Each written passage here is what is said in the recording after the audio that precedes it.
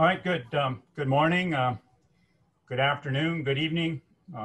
Welcome to the second session of our graduate student presentations for the Peanut Innovation Lab. It's great to see everybody joining today's presentations. We had an excellent 10 presentations a week ago. And we look forward to an equally exciting presentations today. We have 8 lined up to speak to us this morning. As I said a week ago, our reason for doing this really grew out of what we've done in several of our annual meetings, where we would have students make short presentations and present posters to kind of update us on their exciting research projects that they were undertaking, and as well give an opportunity for those who were attending those meetings to provide feedback, etc. And of course, with the COVID-19 restrictions, we weren't able to have our annual meeting about a month or so ago in person, but we did do it virtually. We had a few students able to present during that time, but because of our time limitations, etc., we weren't able to have as many students as we would like. And the feedback we got from almost everyone was they really would appreciate hearing about all the students. And we have over 35 students that are actually conducting research under the currently under the Peanut Innovation Lab. So we reached out to all the students, and they were equally excited about the opportunity. And so we've organized these presentations over the course of 4 days. Our first that was last week. Today, we have one tomorrow. I see on our slide that somehow I see, okay, now I see what you did. You removed the 12th from the title. So we had one a week ago, we have one today, tomorrow morning, and then one a week from today for the last of the sessions. So over those 4 days, I think we're going to hear from almost all of our students and get a chance to learn of the exciting research projects that they're undertaking as part of the program here with the Peanut Innovation Lab. Maybe we can go to the next slide. Just to remind before we get started this morning that we are recording these sessions. You may have already seen that the recordings from last week's presentations are available on YouTube, and if you missed that email, please let Kristen or us know, and we'll be happy to make sure you have the link to watch those recordings. For just making sure that we maximize the use of our bandwidth, unless you're the speaker, please make sure that your microphone is muted and your video is off. We are using a Zoom meeting format rather than a webinar type format, so everyone can see and talk on the Zoom call. Once the speaker has finished their presentation, hopefully we'll have a few minutes for questions and comments. If you want to submit those during the presentation, feel free to do so in the chat window, and I'll make sure that I ask those to the speaker, but we'll also have a chance for anyone who would like to turn on their microphone and video and ask the person a question as well. So I think without further ado, we'll get started this morning so that we'll stay as close to time as we can. And our first presenter this morning is going to be Ruth Mirembe, who is doing a master's degree at Makerere University in Uganda. And Martha is going to be speaking about using Photovoice to enhance the post-harvest quality and safety of peanuts in a couple of districts in Uganda. We look forward to your presentation, Ruth.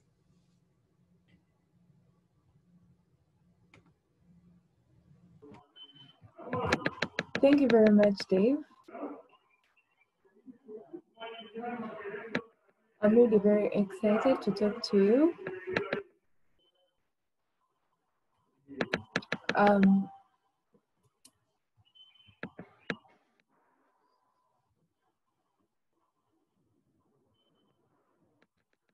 Okay.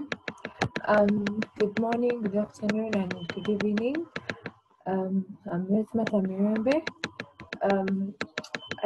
After some adjustments in my project, my title somehow changed, and my research is using Photovoice to enhance post-harvest quality and safety of peanuts, and I'm using a kit for youth in Noya and Tora districts.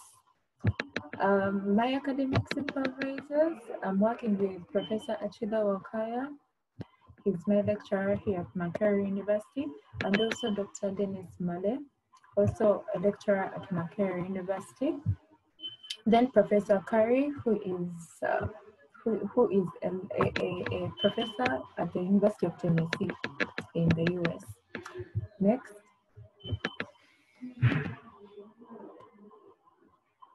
Just to talk briefly about Photovoice, it's a community participatory research approach whereby we give participants funds based on a specific theme we want them to investigate about. We train them about using the funds and everything, and then after give them the consent forms which they use to take so that they can be authorized to take photos of individuals. Then after they collect photos for a specific period of time, then they come back together in a group focus group discussion. Then we describe the pictures, and they really give us some more information about what the background of the pictures they took. Next.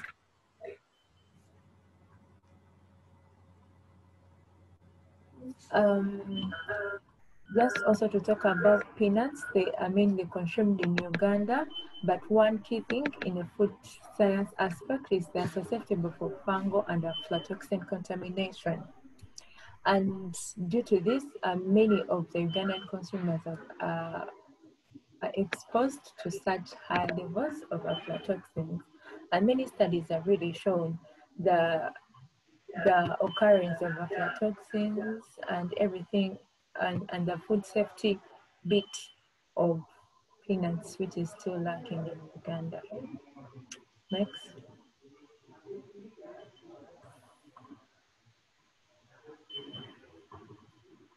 Now, for the Photovoice methodology has really been applied in many areas, but then it has not been applied in agriculture value chains. So we seek to use the Photovoice method in assessing food quality and safety of peanuts post-harvest.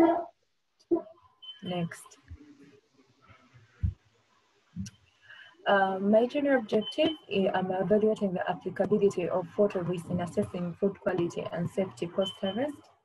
And then to be specific, my specific objectives, I'm assessing the feasibility of the method in assessing food quality, peanut quality and safety post-harvest.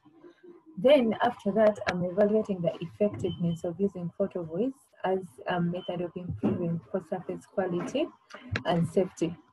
My third objective, now since Photovoice is mainly subjective, now we want to attach an objective perspective where we analyze samples which are from the pictures which have been captured by Photovoice. Next.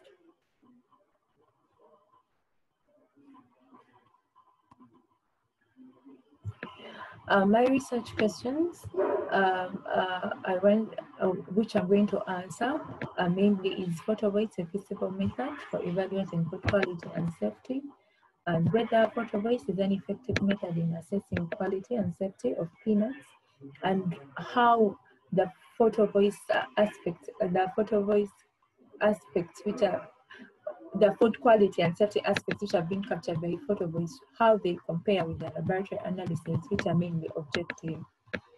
Now, I will use 30 youth from Noya and Tora districts, both male and female, 15 from each district, and all of them will be recruited for the study.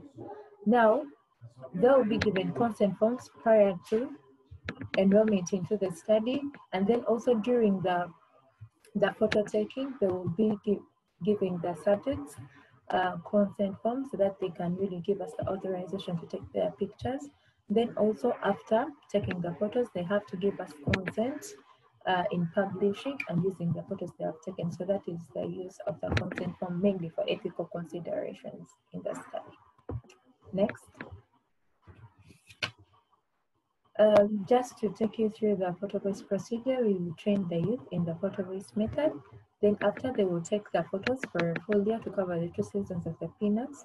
Then after, we shall conduct focus group discussions where they will be discussing the photos, following the showed technique of discussion. Then after, we shall select the photos which are mainly important for the food quality and safety aspect. Then after, we shall summarize and then analyze using a specific software. Next. Just to cater for objective 3, we shall be doing the laboratory analysis for quality and safety. That is acid value, peroxide, and crude fat. That is for the quality aspect. Then the microbial and aflatoxin analysis for the safety aspect of the peanuts. Next. Just to analyze the data, the interpretation from Photovoice, I will be using the Atlas TIE version and then the Excel statistical software for the quantitative data obtained from the laboratory analysis. Next. Just to my work plan, I wanted to start this August for my data collection. Hopefully I can really start. Then the analysis, I just want to finish all this thing in 2021, that is June. Next.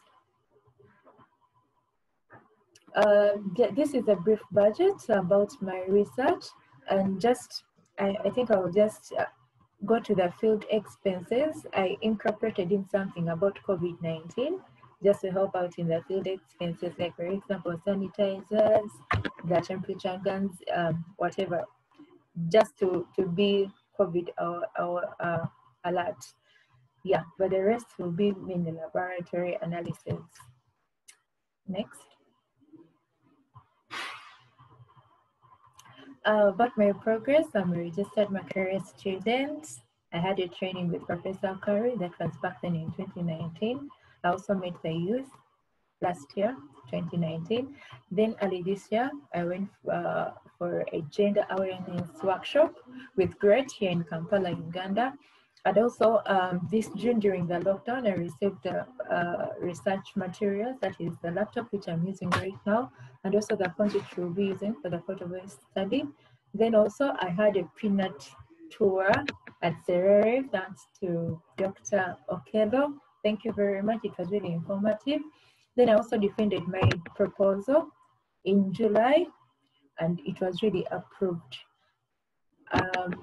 I got my supervisors, that is Professor Kila Wakaya and Dr. Dennis, were also confirmed. So I'm working with 2 professors right now. Next.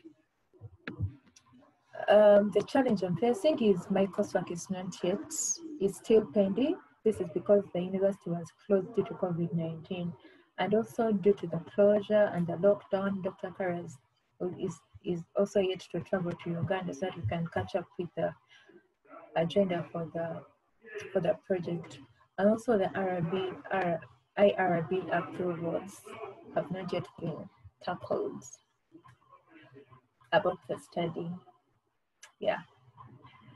Thank you very much. That will be my last slide. Thank you.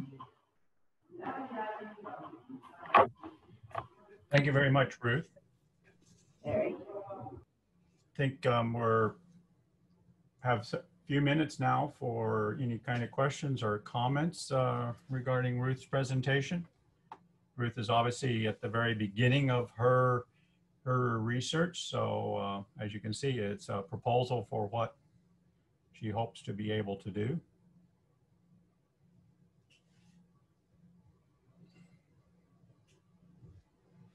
I guess while people are thinking about any questions, Ruth, one from me, I mean, clearly, your project's going to depend on your ability to go to the field, meet with the youth, interact with them.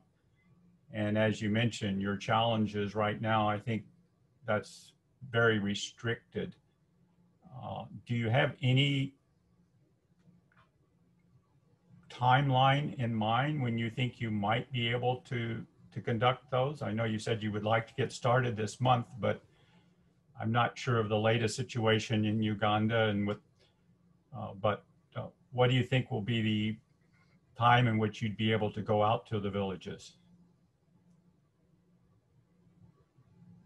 You need to unmute, please, unless I can do that for you.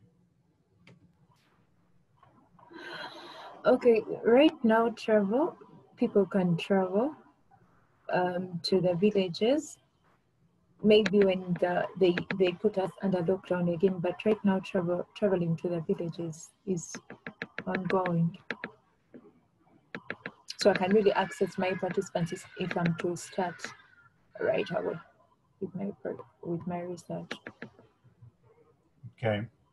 And also, after the first meeting, we shall be giving these people phones, so accessibility to them will be now more polished, because now we shall be having platforms where you can discuss the photos without even me going to the villages. That is if we are under lockdown again. So I will be communicating with the youth via social media, social media platforms, in case I cannot access them in the villages. All right, good.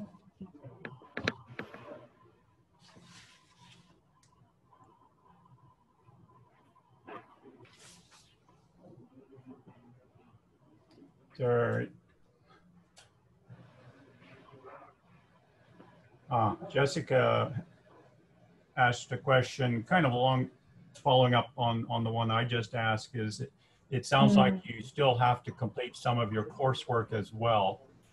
Yeah. And so that's going to be going on simultaneously with the field work. Is that going to create any additional challenges?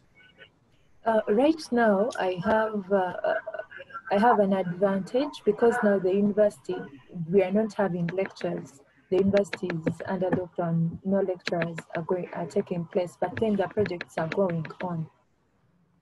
So right now I can be working on my research. Then when the university reopens, I can still do it simultaneously. Once in a month, go to the villages, then come back. All right. Yeah. I agree that ability to do things virtually may help work in your favor, to be able to yes, do work. To work in my favor.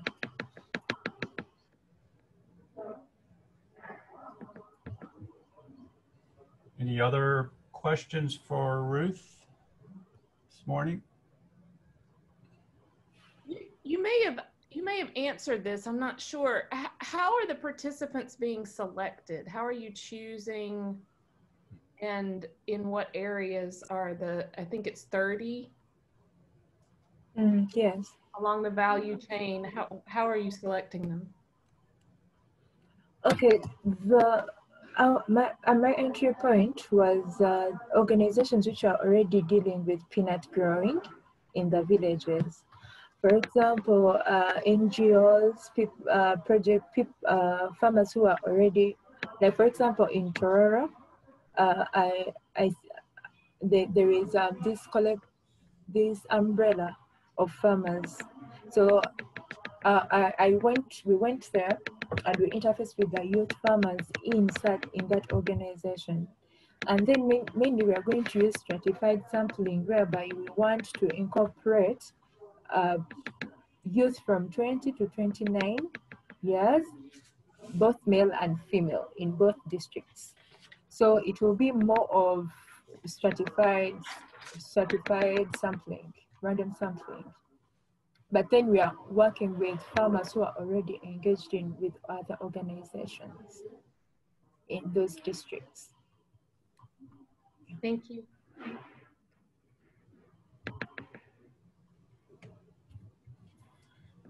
One last question from me, Ruth. I know that we'll hear from Daisy, I believe, on the 26th on her project. She's a fellow grad student on this. Will the youth be the same in both of your projects? Are you selecting different youth for your project and she will have a different set of participants? No, we're using the same youth. So you will be looking more at food quality and she'll be looking at the economic component. Okay. We are going to see how we are going to play the cards very well so that everyone gets results. Okay. All right. Very good. Looking, I don't see any more questions on the chat. So thank you very much, Ruth, and good luck. And I hope you are able to get out to the field and everything will go well for this coming cycle. Thank you very much for your presentation. Welcome. So we'd like to now move on to our next speaker, Aminou Mouta, who is a master's student studying with ICRISAT in Niger. And Aminou's talk is going to be about the identification of biochemical and physiological traits for the peanut seed coat resistance to A. flavus colonization and aflatoxin contamination. Aminou, we look forward to your presentation.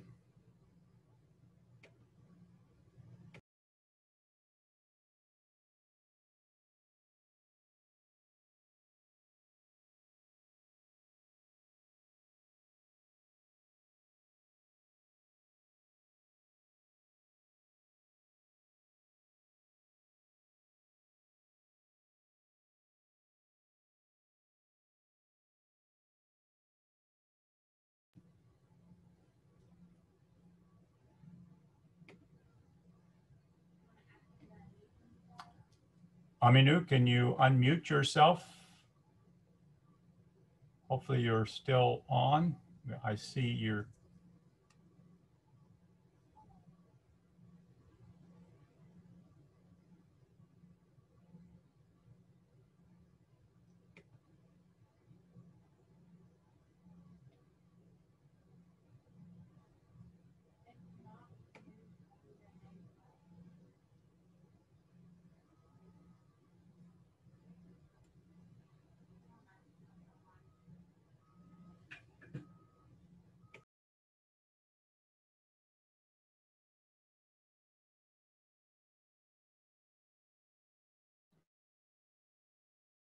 Next.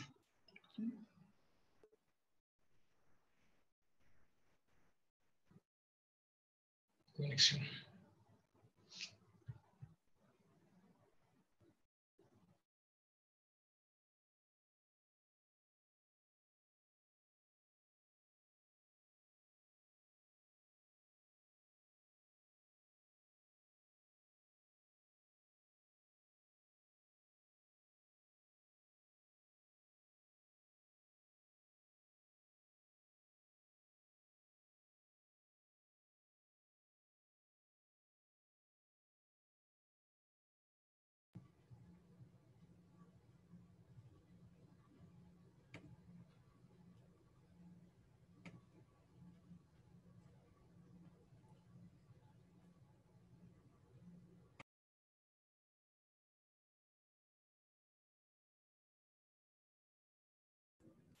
Give us one moment. Aminou, can you unmute yourself, please? We just heard you say next. So if you are available, please unmute your audio and we will begin your presentation.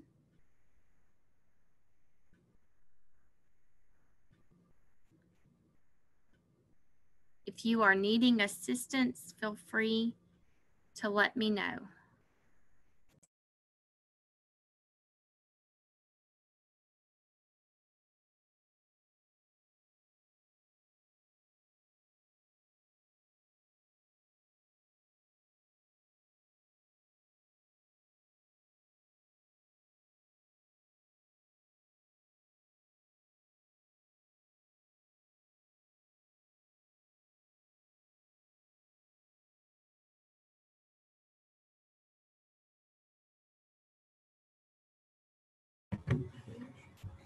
Are you listening? Yes. Yes. Okay. Back.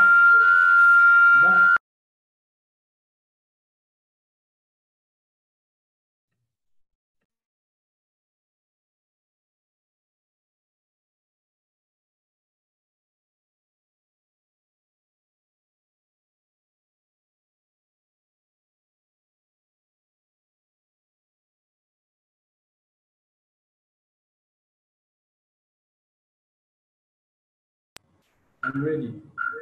Yes. I'm ready.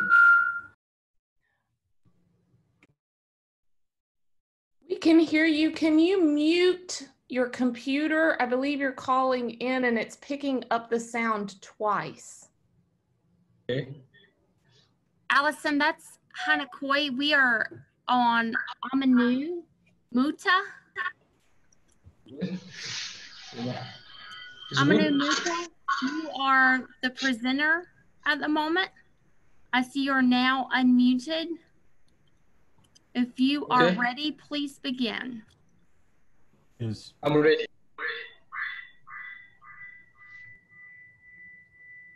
I'm ready now.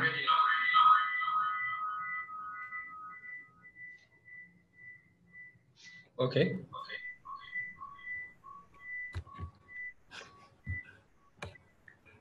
My name is Aminou Marman Mouta. I'm from here. Thank you very much to this opportunity to me for presenting my work advancement on identification of biochemical and physiological traces for peanut seed coat resistance to Aspergillus flavus colonization and aflatoxin contamination. Next.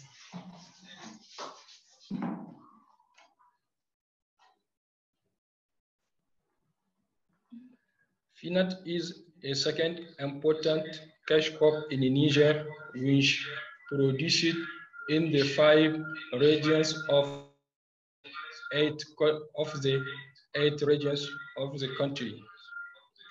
It is called women crop because a majority of producers and processors are women.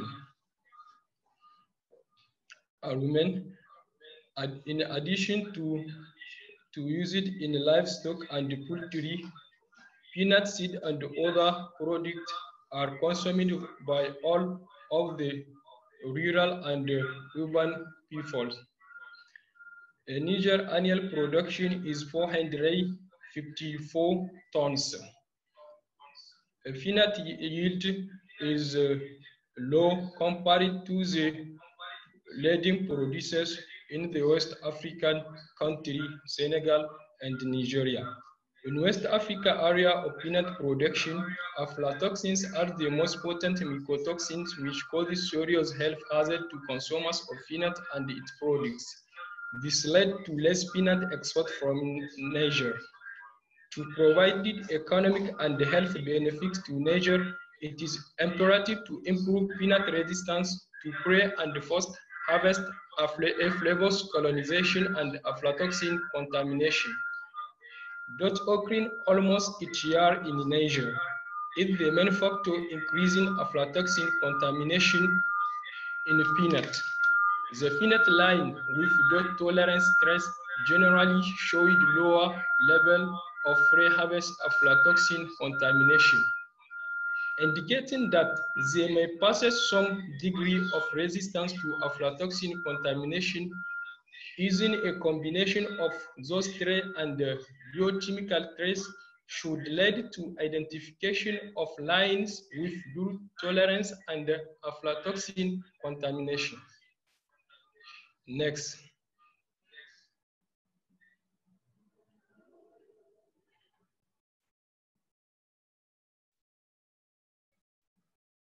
The aim of the work is to assess peanut line under field conditions for identifying biochemical and physiological traits contributing to pre- and post-harvest resistance to aflatoxin contamination. The objectives of this work are: the first one is to evaluate peanut lines for terminal drought tolerance and identify a tolerance-associated trace. Second one is to identify specific biochemical markers associated to F-flavors resistance and seed coat. The last one is to investigate correlation between drought tolerance and resistance to aflatoxin contamination in elite line of peanut. Next.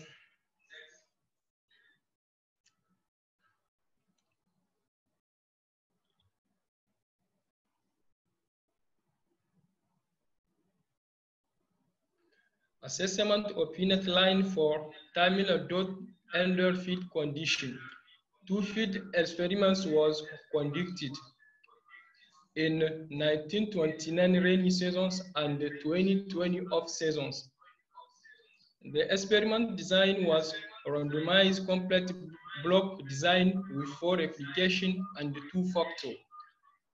Water regime at 2 levels, well watered and water stress imposed at 60 days after sowing, and 25 lines for 1999 and 50 lines for 2020. This picture presents a plant's evolution under well water treatment and water stress treatments. Next.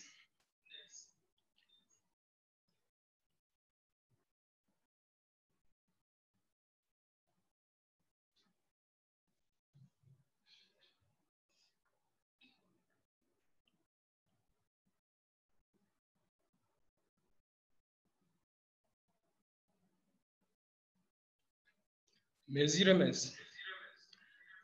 Phenological parameters was measured, such as that of 50% flowering, that of maturity, and that of harvest.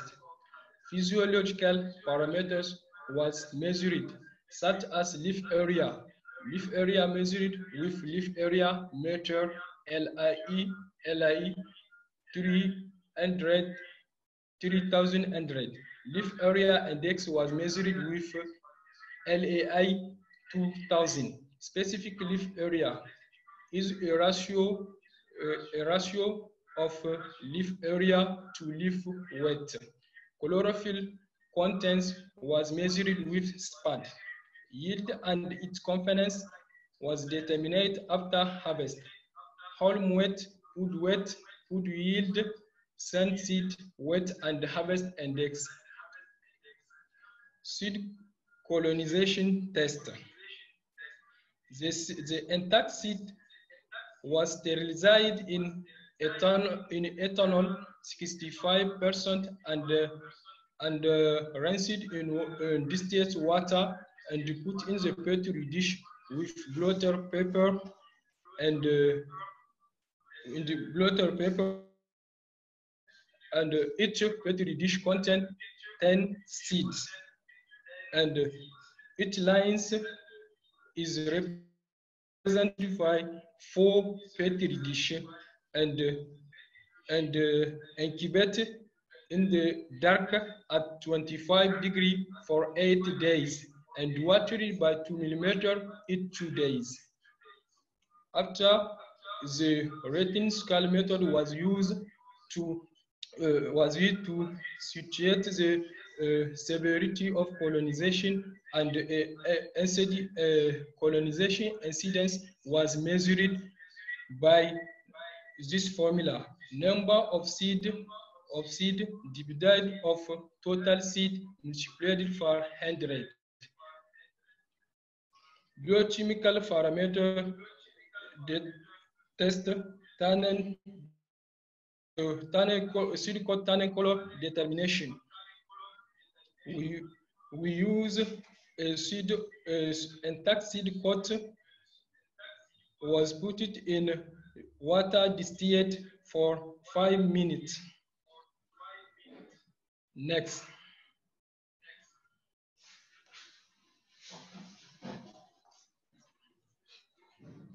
This result is for 1999 trial. This figure presents a variation of whole yield under water, well water, and water stress treatment. Drought stress reduced up to 27% whole yield. Some lines produce high whole yield under drought stress treatment, like ICG 311 G11, and some other produces low whole yield under water stress treatment, ICG 12235. Next.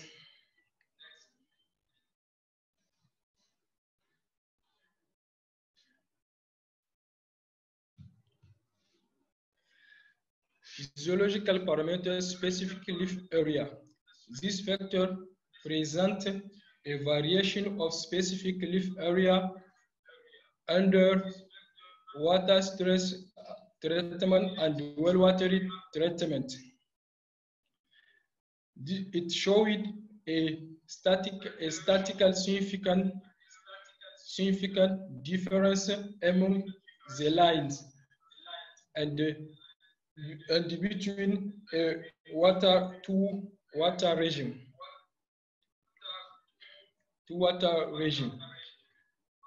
Do stress reduced up to 25% specific area. However, high specific leaf area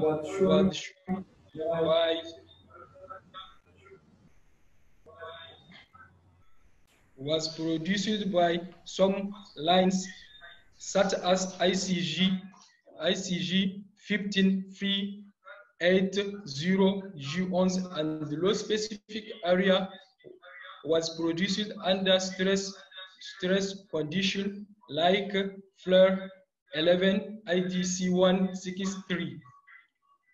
Next.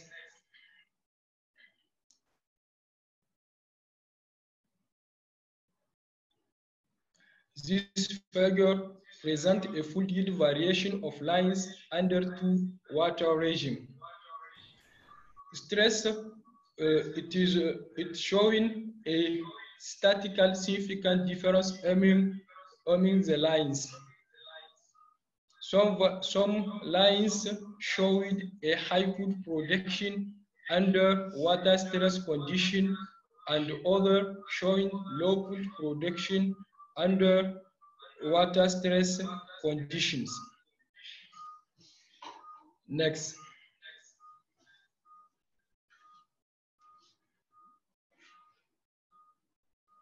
According to the agrophysiological parameters and yield component, the most tolerance line for 29 experiments are ICG 6813, ICG 12988, etc. Data analysis of 2020 of season trial are in processing. Next.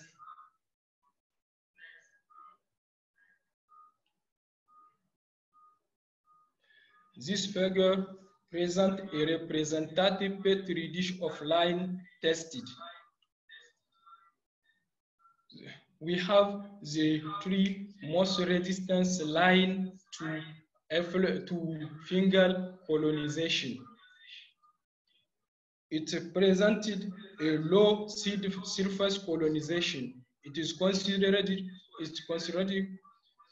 as the more resistant to fungal colonization than all line tested. They have pink color. The three susceptible lines are colonized by up to 50% seed surface colonized are more susceptible to fungal colonization than on lines tested. They have dark and red color.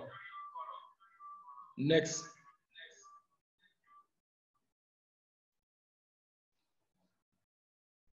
The three more susceptible lines to fungal colonization and the three more resistant line for fungal colonization were introduced in a solution.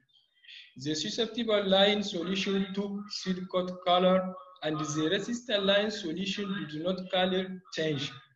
The resistance line, like 5547 ICG 12988 seed coat contain a condensed tannin.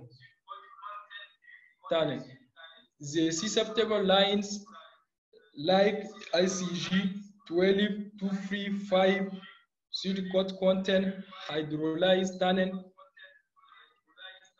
According to Gomis 1996. Next.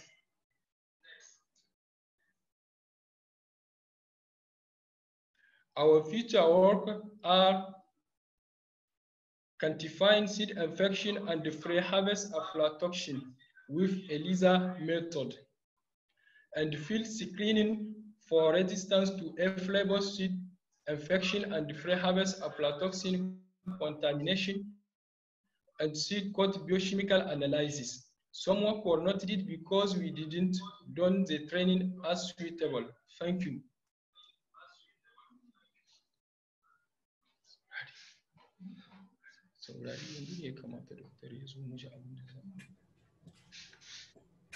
Thank you very much, Aminou.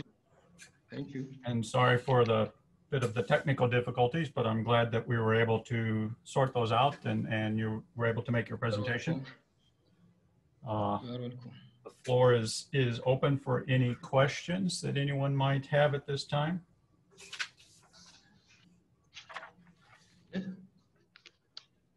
Remember, you can submit them by chat, or if you would like, just turn on your microphone.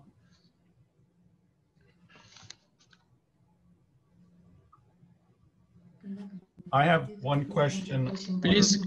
Aminou, I wasn't able to quite look at the correlations between the lines that you had selected or as drought tolerant. The sound is bad. The sound. You turn off my video. The sound is bad. Can you write?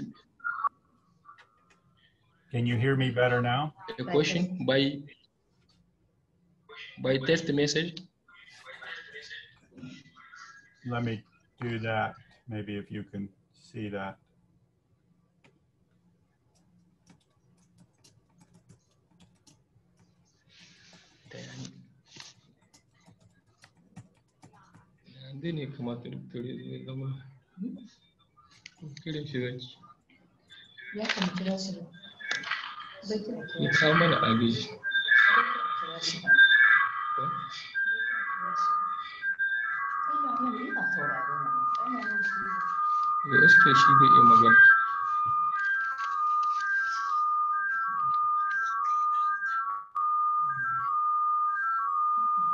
Okay, I typed my question, Aminou, if you can read that. Relates to how do you define a drought tolerant line between the two different conditions of well-watered and water stress? Is it that they yield very well under well water, or is there's only a small difference between well water and water stressed conditions?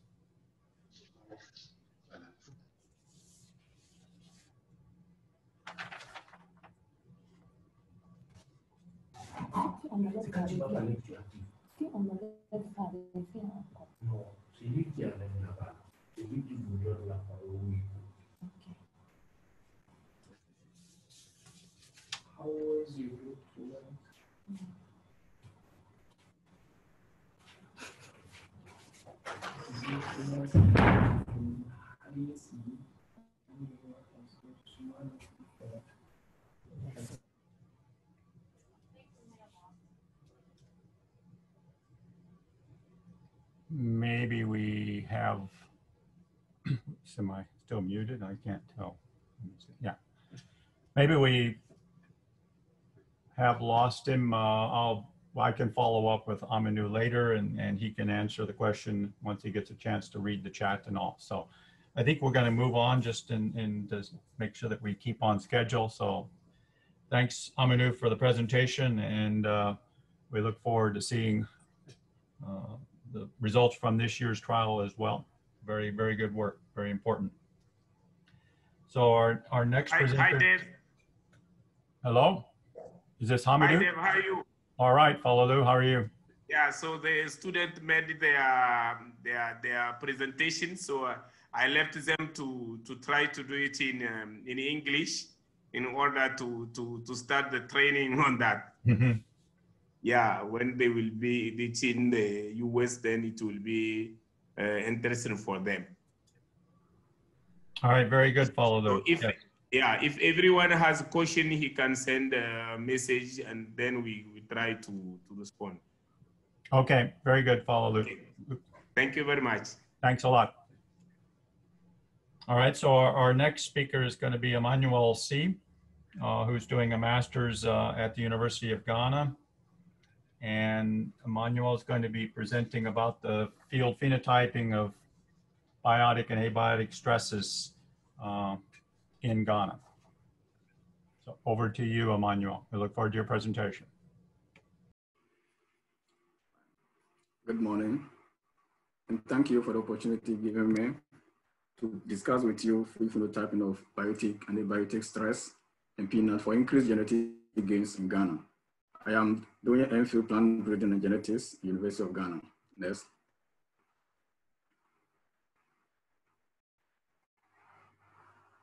Next, please.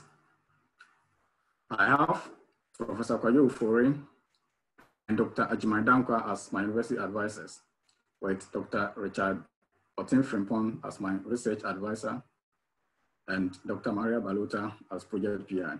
Next.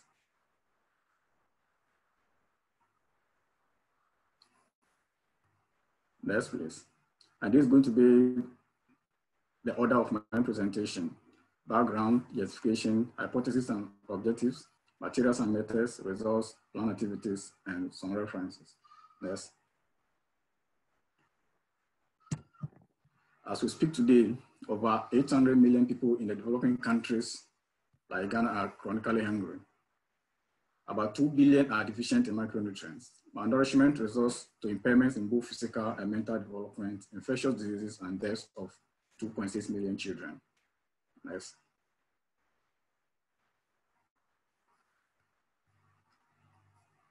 And so, with that problem of malnourishment, together with increase in population, which is to reach 9 billion by 2050, it means production of peanut, which is an important crop, especially when it comes to Ghana, needs to increase so that the demand that I wait for us in the future can be met.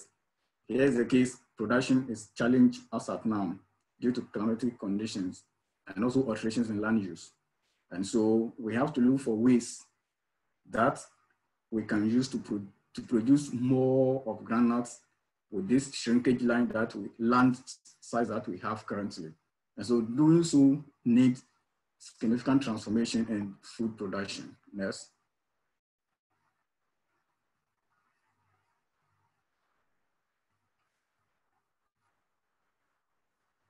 So like I said, when you come to northern Ghana, peanut is an important crop in the sense that it meets the requirement of protein for the diet of the people, which is made of cereal. With a high protein content and oil content, and as well as the other macronutrients that peanut possesses, it's able to meet this nutrient requirement of the diet. It also provides higher earnings when you come to the farming communities. And so it is also an important crop that when its production is increased, it serves to reduce poverty, which is highly in northern Ghana. Next.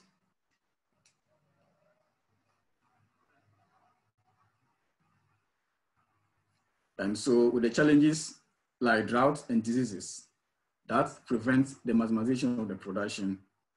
It means that we have to find ways to be able to produce to meet the demand in the midst of these challenges. And like I said earlier, we can only do this through genetic gains because now our land size is reducing. And so which means as the population increases, we're not going to get that vast land to produce. We have to be looking at ways by which we can increase production in the small land size that we have. And that can only be done when we increase genetic gains in peanut production. Next.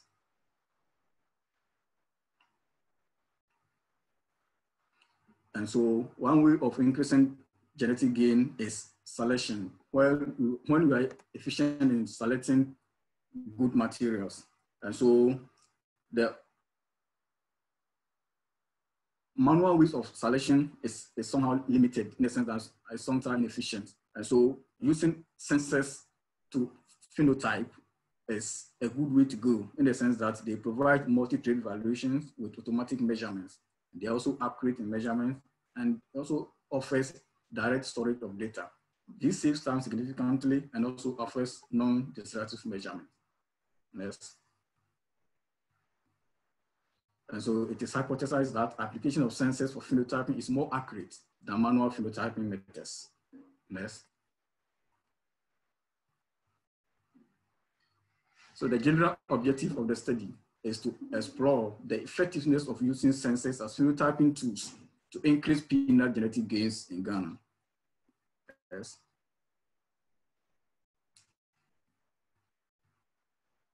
And so the specific objectives are to determine the effectiveness of applying sensors as phenotyping tools for yield estimation, to determine the efficiency of using sensors as phenotyping tools to estimate peanut diseases and compare the results with manual measurement. And the third one is to determine the efficiency of using sensors as phenotyping tools to estimate drought tolerance in peanuts.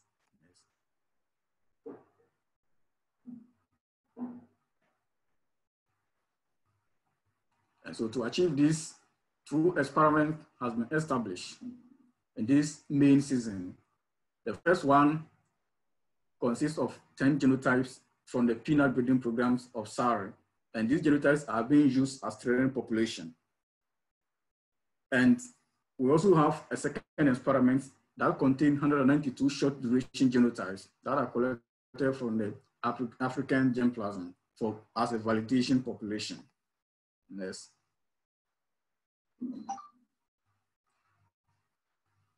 And so for experiment one, the experiment is conducted using the design 2x5 alpha lattice design, which is repeated 4 times as training population.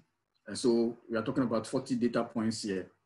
And I've used lattice design in the sense that with the way fields are prepared in Ghana, a lot of variations occurs. And so even though the genotypes, you can use RCBD, I decide to use alpha lattice to reduce variation within plots.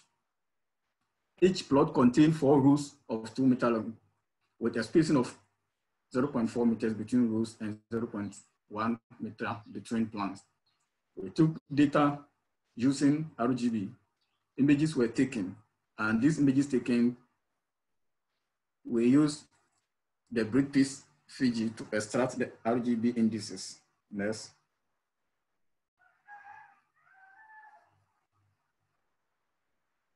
Next, please. I also use grain seeker sensor to measure the canopy of the vegetation from each plot. The NDV uses a built-in software that directly calculates the NDV value using the formula the near infrared minus red divided by the near infrared plus red. The data was collected on plant height by taking the measurement from the topsoil to the topmost canopy using tape measure. Next.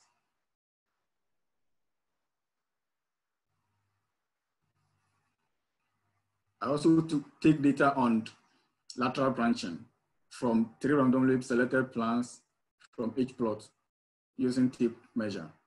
Fresh and dried biomass above ground level were weighed from 3 randomly selected plants in each plot using an electronic strobe. scale. The data obtained was analyzed using Ado statistical software version 4.0.2. Next.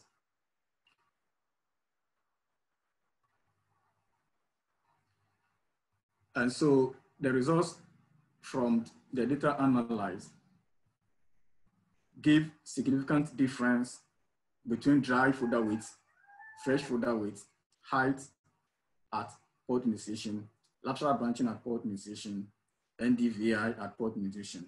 However, there was no significant difference between green area at port initiation and green area at port initiation, and which is no surprise to me in the sense that at that time, the plants were not under stress. And so I was not expecting differences between the green area and the green area. Yes. Moreover, please, let me explain something small on that table.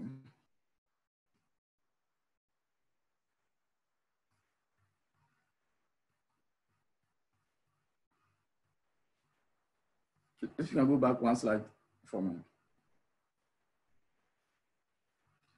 When we look at this table, the first line, ICGV-1S08837, recorded the highest dry fodder weight, also recorded the highest fresh fodder weight, recorded the highest height, highest lateral branching, and also recorded the highest NDVI value.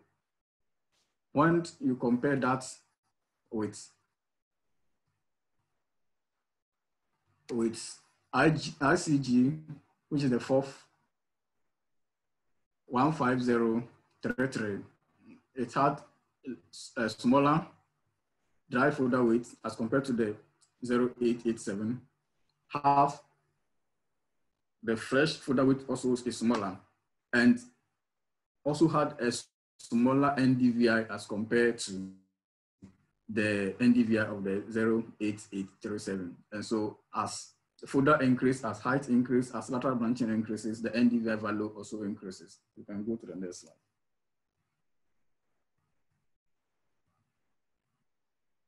And so genotypically, there were significant differences. What does it imply? So we ran a correlation analysis between these parameters to see the implication of the genotypic results. And so the upper part of the table represents the correlation coefficients, and the lower part represents the p-values. So looking at the data, there is high correlation between fresh fodder weight and dry fodder weight with a correlation coefficient of 0.98. And between NDVI and lateral branching, there was also a significant correlation. And so, but when you compare height and NDVI, there wasn't significant difference. And that is because the more branched the plants are, they're able to intercept the light that is thrown using the NDVI or using the green seeker. And so what this tells us is that, especially with the correlation between the fresh fodder weight and the dry fodder weight, it means if you are working on genotypes that are large, where you want to take fodder,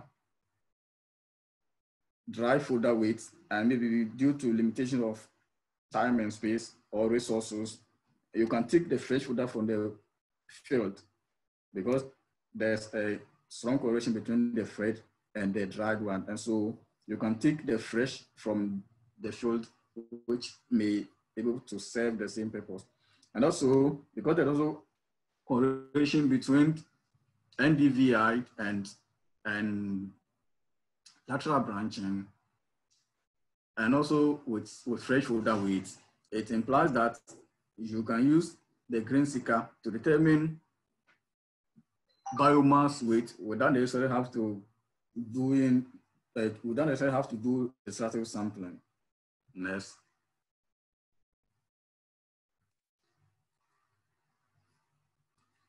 And so to determine objective 2, an experiment was established using 192 genotypes of short duration. Yes.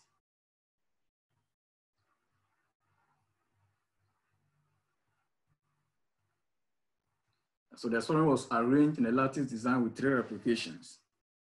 Each plot contained 1 row of 2 meters long, with a spacing of 0.5 meters between rows and 0.2 meters between plants.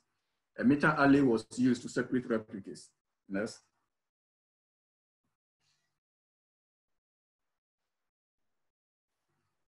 So far I've collected data on days to first flower appearance, seedling vigor, days to 50% flowering, plant height, lateral branching, relative chlorophyll content, disease incidence, early leaf spots, late leaf spots, specific leaf area, normalized vegetation index, green area and green area of vegetation, and canopy temperature. This data, as we speak, is undergoing processing. Yes. And so the activities that are ahead, data will continue to be collected on the first experiment and the experiment which contains the 192 genotypes. And also during the dry season, which starts in Ghana, October, we'll conduct a trial which will help us to evaluate how these 192 genotypes will fare when it's coming to drought. And also I am drafting my thesis. Yes. And these are some few references. Yes.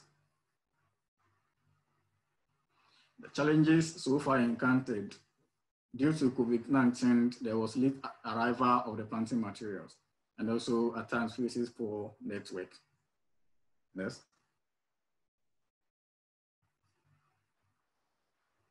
And this work is possible through the support of my supervisors, Professor Kwajo Ufure, Dr. Ajimai Dankwa, Dr. Richard Otin Frimpong, Dr. Maria Balota, and fellow student, colleague Japheth Neindow, and the technician and CSR, in the person of Baba Yusuf Kassim.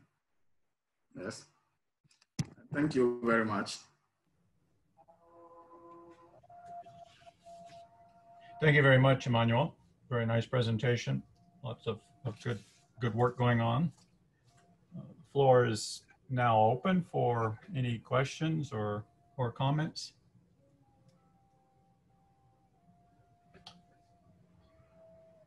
I had one for you, Emmanuel. The 192 lines that you're now evaluating under the field, do those also include the 10 training lines, and do they include the current released varieties in Ghana?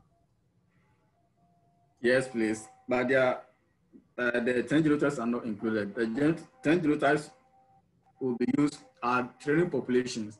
And so the plan is to validate that on the 192. So the 10 are not parts of the 192. Okay.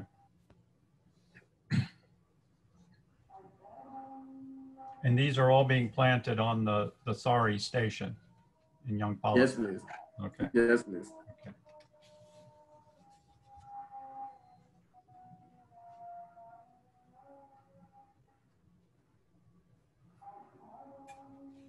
Any other question? Let's see. We have a question from David Okello to wanting to know how early is short duration, and can you give any kind of thought on how you will determine escapes from drought versus tolerance to drought? Please, if you can repeat the second part of the question for me. The question is, if you go with early varieties, oftentimes they just escape drought that occurs late in the season. So how would you determine the difference between just escaping drought versus actually tolerating drought? All right, thank you. So with the first part of the question, so far in literature, what I have found concerning short duration is those which are able to reach physiological maturity at 90 days after planting. And for the drought experiment, we are going to use a split plot and have 2 main water regimes. Well, the water regime will be the main plots, with the genotypes being subplots. And so we'll stress one and one will not be stressed. And so at the end of the day, the data we take will be able to help us know which ones are resistant or tolerant rather.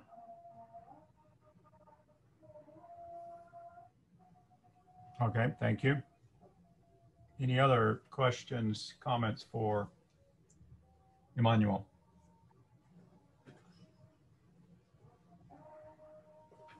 Looking at quick notes.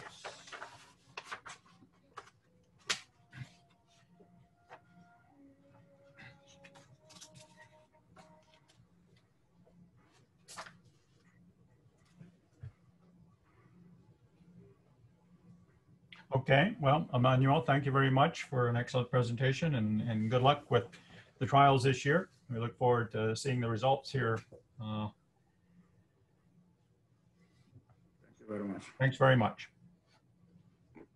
So we'll now move on to our next presenter, who is Heynikoye Mariama, who is a PhD student working with ICRISAT in Niger as well.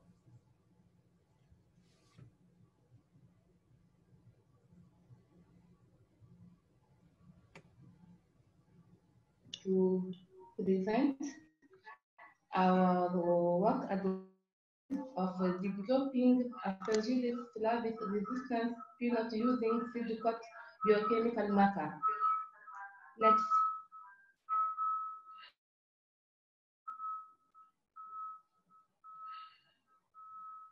Next.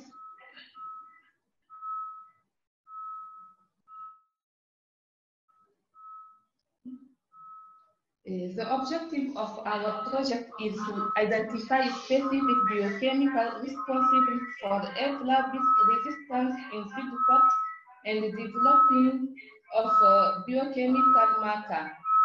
Identification of throughput mediated F-Labis resistance line by field and IVSC testing.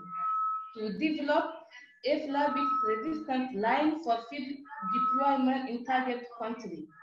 Our thesis relates to objective 3 of the project, titled Assessment of Groundnut Genotype for Response to Drought, Phosphorus Deficiencies, and Aflatoxin Contamination for Improving Productivity in Sahelian Zone. Next.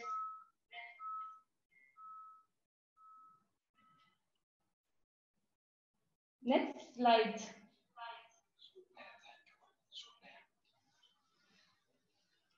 Groundnut is the important legume crop of tropical and semi-tropical countries, where it provides a major source of edible oil and vegetable protein.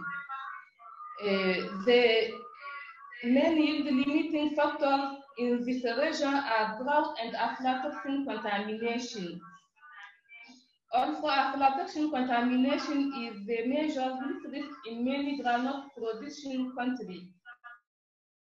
Semi-arid and arid conditions linked to contamination and the poor subsist of frequently contaminated staples. Recent studies in Niger demonstrated that drought for less than 10 days was enough to cause significant aflatoxin contamination in the field. The aflatoxin contamination is often related to the intensity of drought stress, the stage when drought stress occurs, and the soil and air temperature. Terminal drought contamination is well documented. Next slide.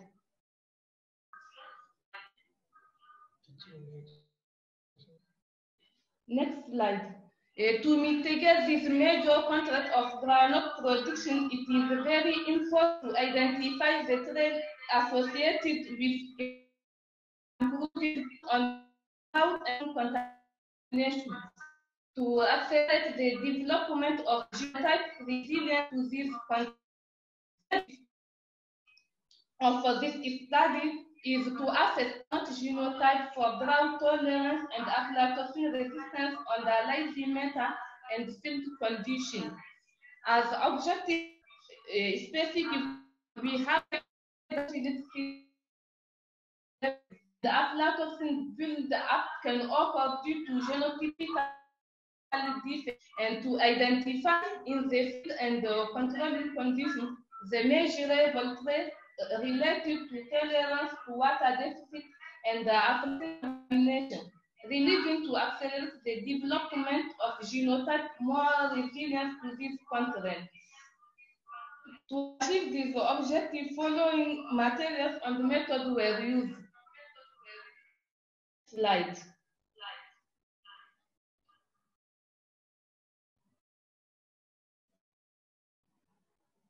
Next slide. Okay. The experiment was in the International Crops Research Institute for Semi-Arid Tropic during the rainy season 2019 on the lazy metric system. The lazy metric system is a PVC cylinder tube placed upright in 1 meter deep trench. 14 genotypes were assessed. We have new improvement and varieties that genotype largely developed in the experimental design was a randomized complex block design with 4 replications, 14 genotypes, and 2 water rates. WW and WS, it is an intermittent water deficit. Next slide.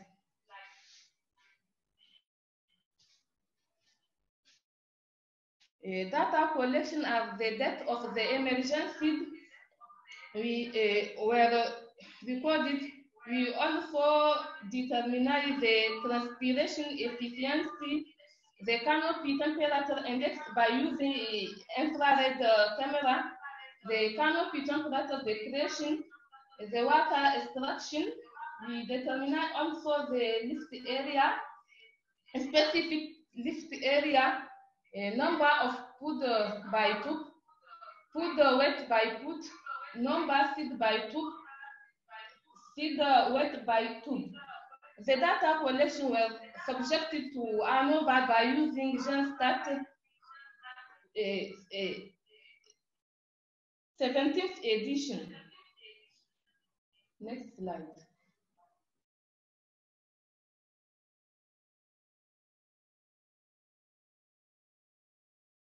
This figure shows the variation of the lift area meter on the water regime, WW and WS.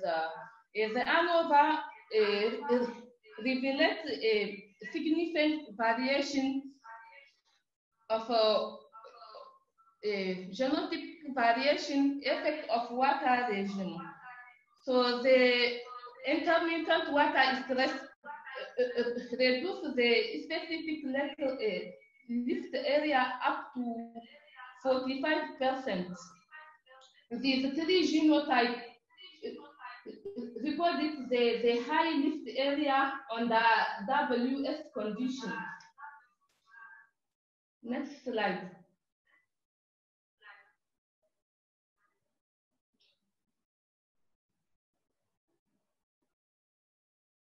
Next slide.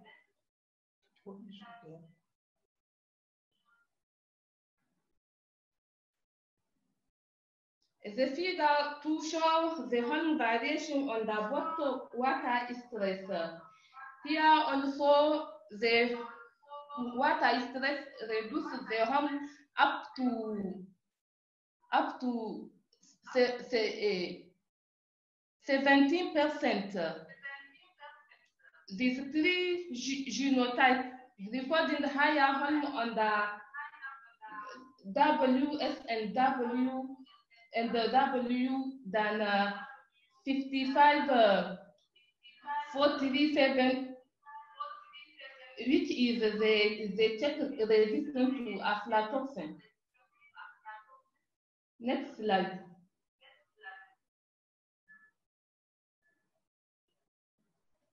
The figure 3 shows the variation of the food weight variation on the bottled water regime. Here also, the intermittent drought reduces the food weight up to 86%. On the WS condition, 12 CS 116, FLEUR 11, and ICGEN 11, 129 have the highest weight. Next slide.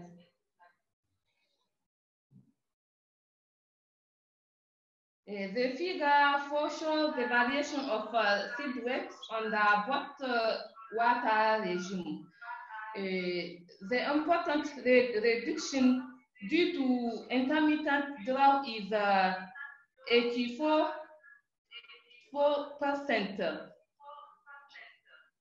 The 3 genotypes highlighted show the highest seed weight on the WS and WW condition.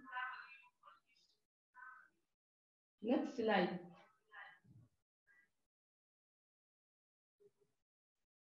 According to this result, the genotype ICG 12991, ICG 197 YH3, and 11CS 116 produce more seeds than the resistance checker. This genotype can be considered as aflatoxin resistant. Note that these genotypes have also the highest specific lift area, so can do better photosynthesis. As Peter, what we have to assess granite genotype for intermittent drought tolerance under lysimetric condition in off-season, assessment of granite genotype for intermittent and drought and terminal drought tolerance under lysimeter and field. Lysimeter tube will use on the well-irrigated intermittent and terminal drought condition. Data taken is being analyzed, and ELISA test will be used to assess the level of aflatoxin contamination. Next slide.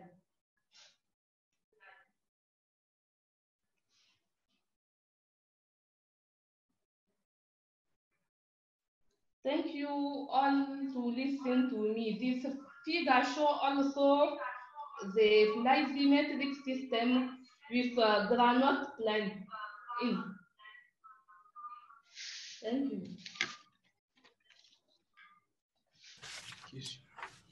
Thank you very much, Heynikoye. Very nice presentation.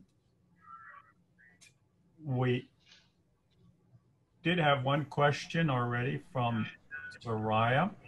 I don't know whether you can see the chat and want to read it. It's regarding what genotypes have you found that had the least reduction of pod and seed weight under drought? And how can you correlate seed production and aflatoxin resistance?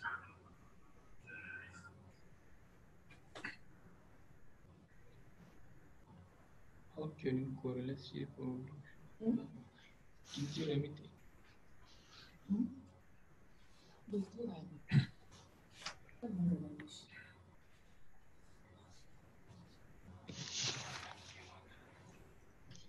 Hello, Mariama. Yeah. Can you hear me? Can you hear me? Yeah, I hear to you. Okay. Please, Jeb, I just want to translate the question in French so she can reply. All right. Can you respond? Yeah. Yes. So, That is bad. I think it is better to write the question. Non, je vais te traduire la question et tu vas répondre maintenant en anglais pour elle. The sound is bad. Tu m'entends pas? Mariama, tu m'entends pas? Je n'entends pas bien vraiment. Ok. Sinon, ils veulent, moi je t'entends bien, quel est le génotype qui a présenté les Ça faibles... coupe, même pour vous, ça coupe, ça coupe. Ok. Ça coupe, même pour vous, je n'entends pas ça. Mais lui, regarde, va dans le truc chat là. Tu cliques là-bas. Regarde en bas de tes présentations, il y a chat. Tu cliques, tu vas voir la question en texte.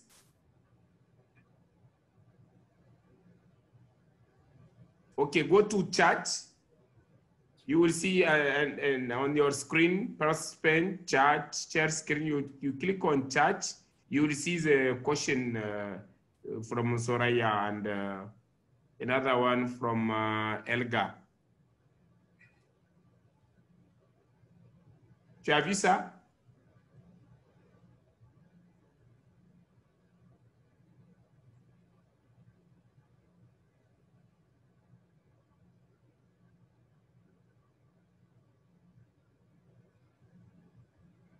Is she able to see the chat, Falalou? If not, we can move on and she can obviously provide a written reply to the questions as a follow-up.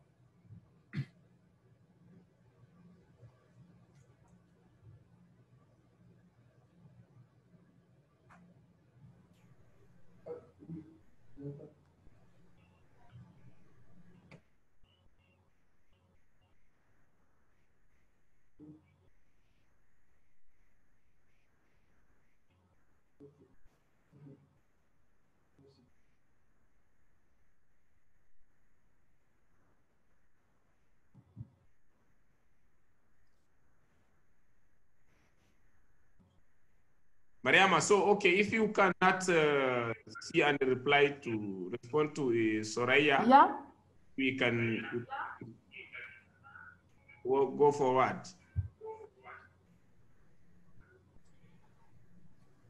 Yeah, I think Falalou and Heynikoye, I think we'll move on. I mean, we've got a couple of good questions from Soraya and Helga that you can discuss and provide answers to them. Okay. Later on. Appreciate it. Thanks a lot. Okay, thank you. And, all the best for a really good season coming up. We appreciate it. Okay, thank you. Okay, thank you. So we're going to move on now to our next presenter, who is Joseph Gomis.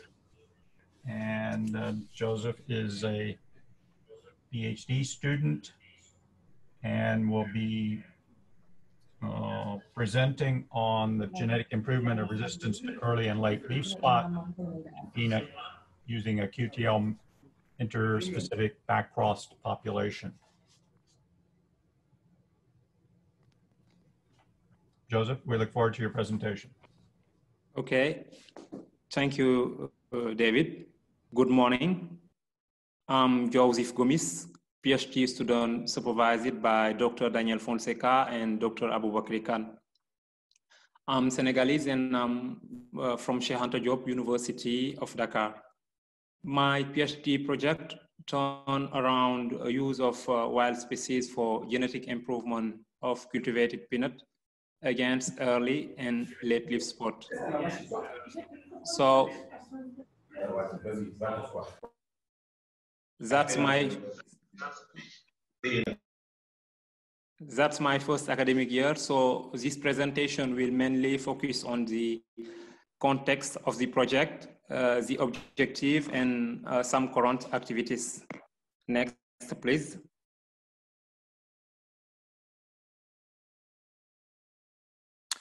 Well, early and late leaf spot are among major biotic stresses that reduce peanut worldwide production.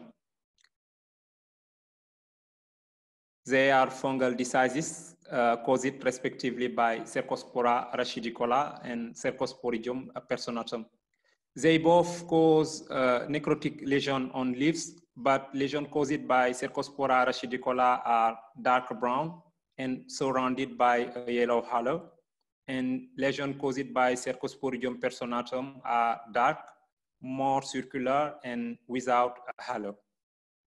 In case of severe attacks, they can cause yield losses up to 50%. Next.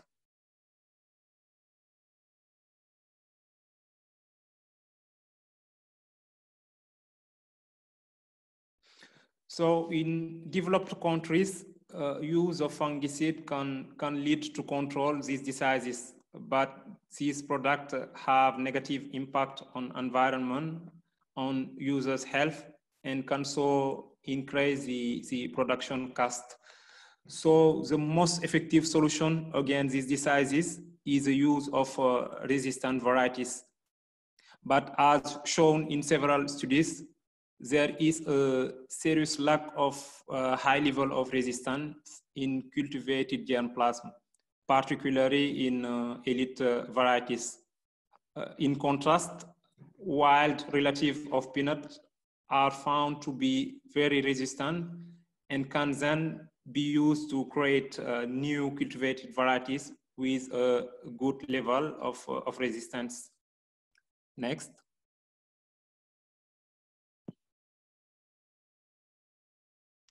So several wild have already been identified as a potential donor of gene of resistance to improve the cultivated varieties.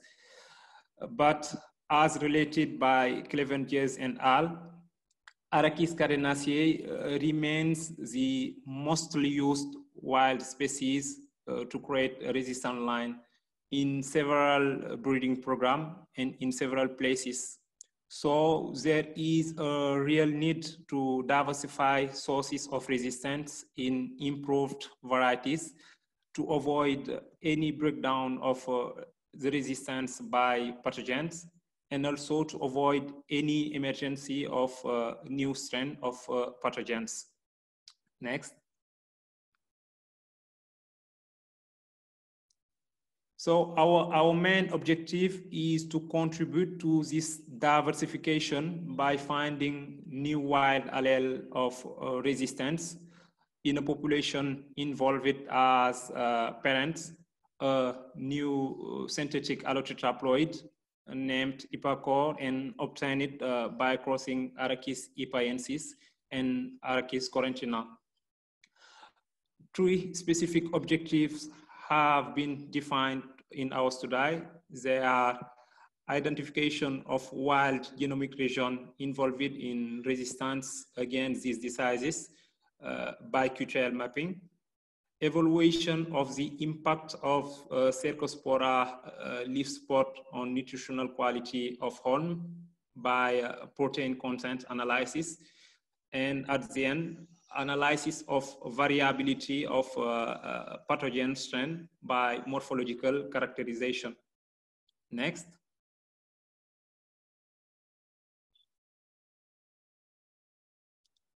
So to achieve the first objective,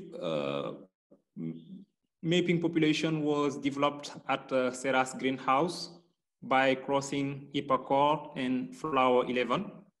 The F1 were identified by genetic analysis and cross it with flower 11 to obtain the BC1. These BC1 were in one hand advanced by self-pollination, 4 steps of consecutive self-pollination to obtain the BC1 F5. And they were also back crossed to flower 11 to obtain the BC2. And these BC2 were advanced by self-pollination at 3 times to obtain the BC2 F4. So our final population was constituted by 230 genotypes, 108 BC1 F5 and 122 BC2 F4. Next.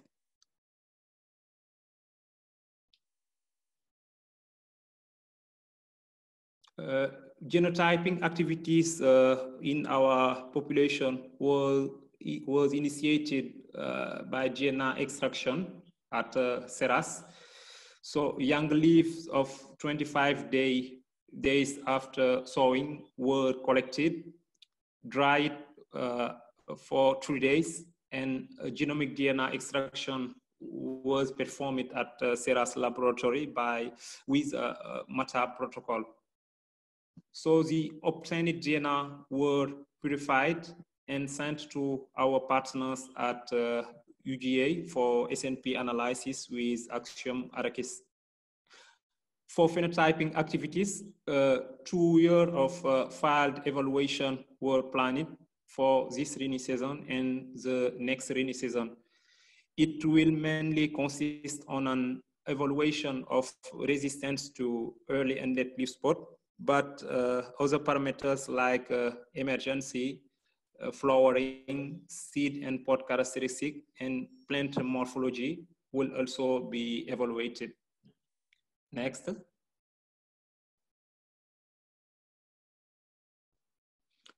So for this rainy season, evaluation carried out at Nyoro on July 6th. We decided to implement our assay at Nyoro because Nyoro is a hot spot and every year there is a good pressure of diseases there.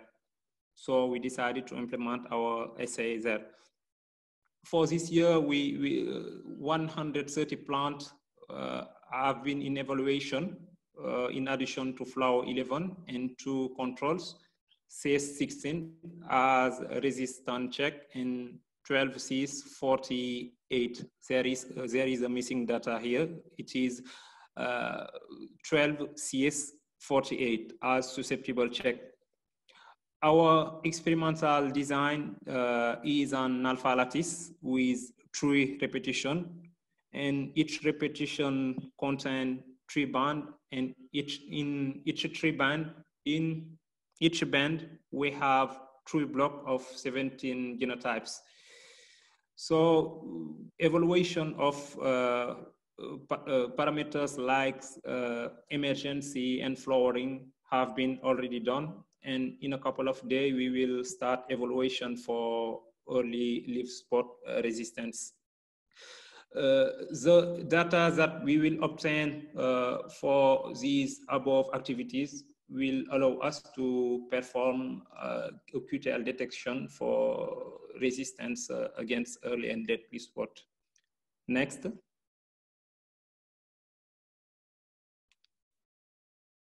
The objective 2 will be an evaluation of protein content in Holm under Cercospora leaf spot infection. Because of the usefulness of these resources, particularly for farmers in Africa, it is very important to evaluate damage caused by these pathogens on it. So to do it, we will identify most infected plants and most resistant. And after harvest, they will be dried and crushed. And evaluation of protein content will be performed on sample by NIPS technology at SERAS.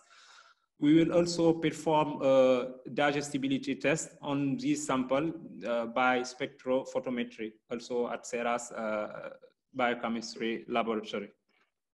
Next. And in objective 3, we will perform an analysis of variability of Cercospora strain by morphological characterization. So to do it, we will collect infected leaves, and infected parts of these leaves will be cultivated in potato dextrose agar. And after spore identification, we will perform morphological characterization to see if they are the same strain or if there are a variability of strain. We will also use this spore to perform a pathogenicity test on datasheet leaves. Next. So during population development, we encountered lethality and sterility. and lethality was at the origin of the reduction of population size.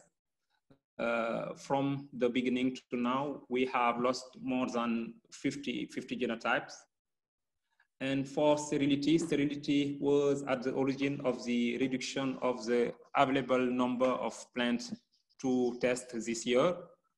As shown in my presentation, just 130 plants was available to be tested. The other 100 didn't have enough seed and are in multiplication. We hope that next year they will be able to be tested.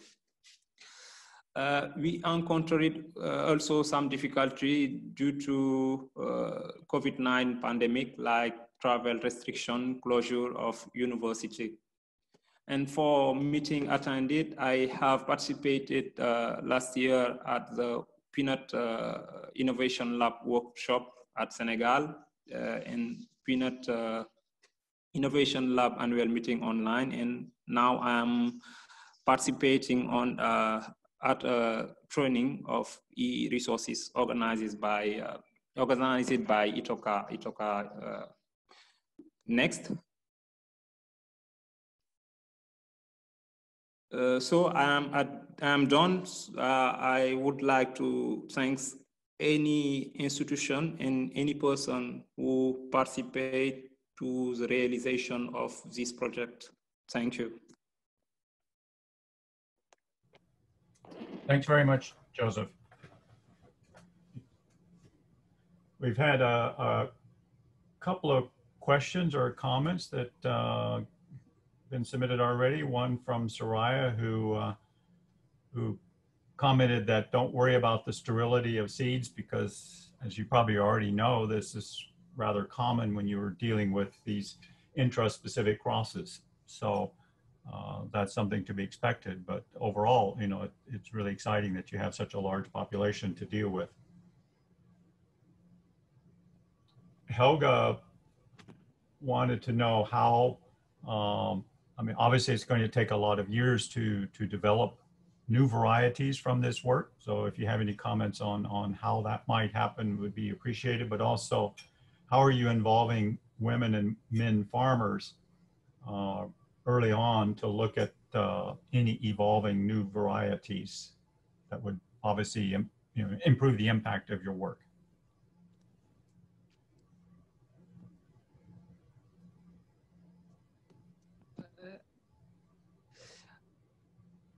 I didn't get the question from Elga. I'm trying to translate it in French because I'm not very well at English, but I think that I will be able to respond on chat. Okay. Is it okay? That's okay. Sure. Okay.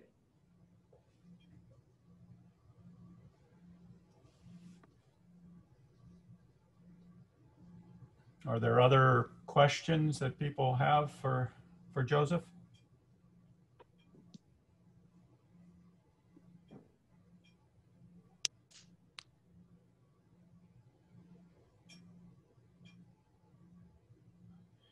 One question, I'll put it on the chat too, is okay. Have you, the genotyping, is that samples have already been sent to UGA? Yeah, the genotype, yeah, the sample, the DNA sample were sent to UGA, yes. It's just the DNA. We have already extracted DNA and sample were sent. Okay, good. Mm. And that was the whole, was that the whole set of 230 or only the selected lines? More than 230 because we perform DNA extraction before harvest. So 230 plants were at the file at that time. So we did extraction for the whole genotype, and that were 260 plants. Okay. Okay. Very good. After harvest, some genotype didn't survive, so now we have just 230. Okay. Okay. Very good. Thanks. Any other questions for Joseph?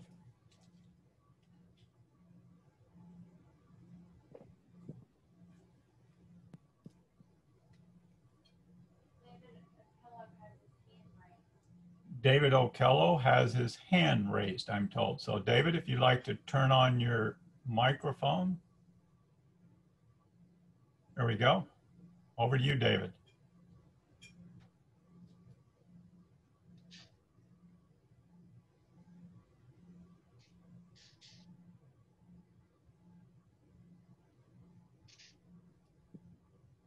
David, can you hear me?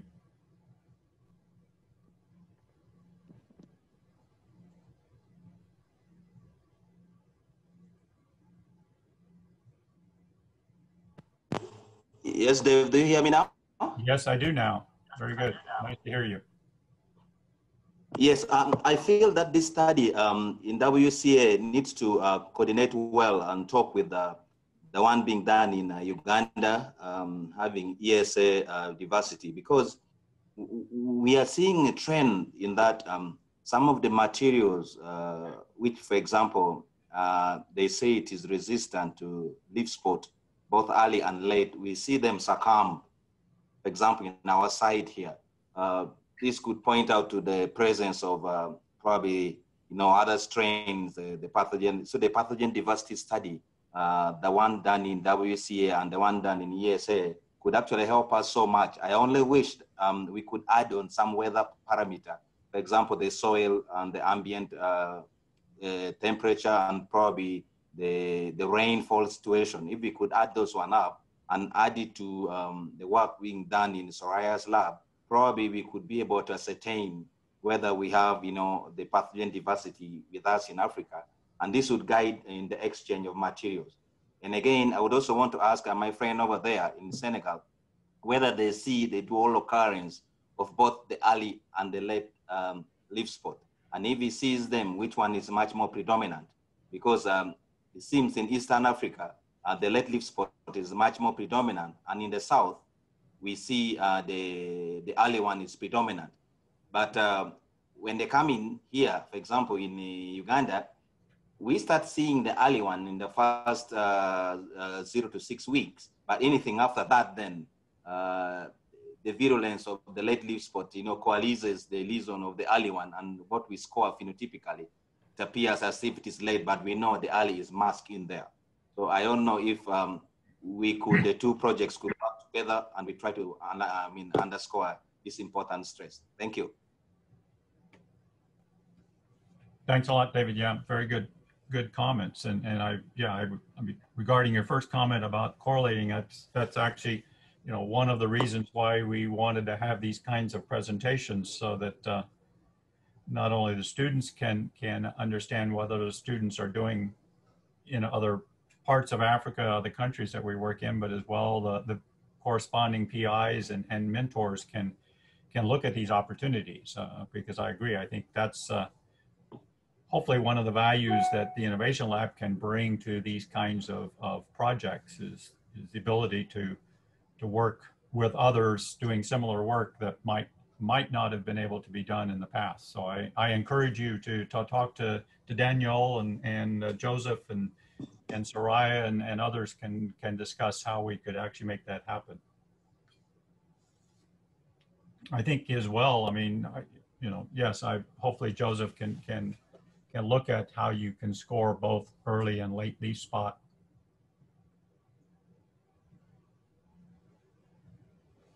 I don't know, Joseph, if you wanted to have any comments on that? Excuse me? Joseph, would you like to make any comments to David's? I just think that this work can be linked to many other, like Soraya works. Our objective 3 study of variability of cercospora strand can exactly open the perspective of genetic study of diversity, like Soraya is doing. And for his question, what is the predominant form here at Senegal between early and late pea spot? Last year, we make a trial in several parts of Senegal, and we shown that early is most predominant. We have collected several infected leaves and sent them to Soraya for for analysis of genetic diversity. So I think that will be very great to coordinate our activities. So I think Danielle will think about it. Very good. Thanks a lot. Thank you. Thank you. Thank you. Thank you very much, Joseph, and good luck with all your trials this year. Thank you. A lot of good work going on. So I'd like to now move on to our next presenter. Danielle Essandoh is a master's student at Makerere University, and she's going to be presenting on the performance of groundnut interspecific lines and identifying candidate genes with disease resistance under Uganda conditions. So we look forward to your presentation, Danielle. Thank you.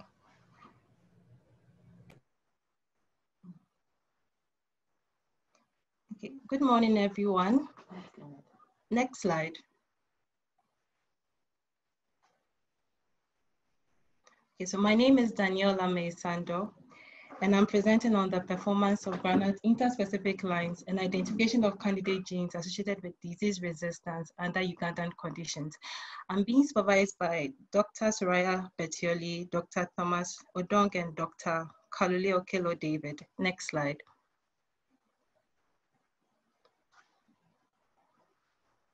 So the previous slide, thank you. So groundnut is one of the most important leguminous crops in Uganda after beans. However, its production is hindered by several abiotic and biotic factors, amongst which we have late leaf spot and groundnut rosette diseases.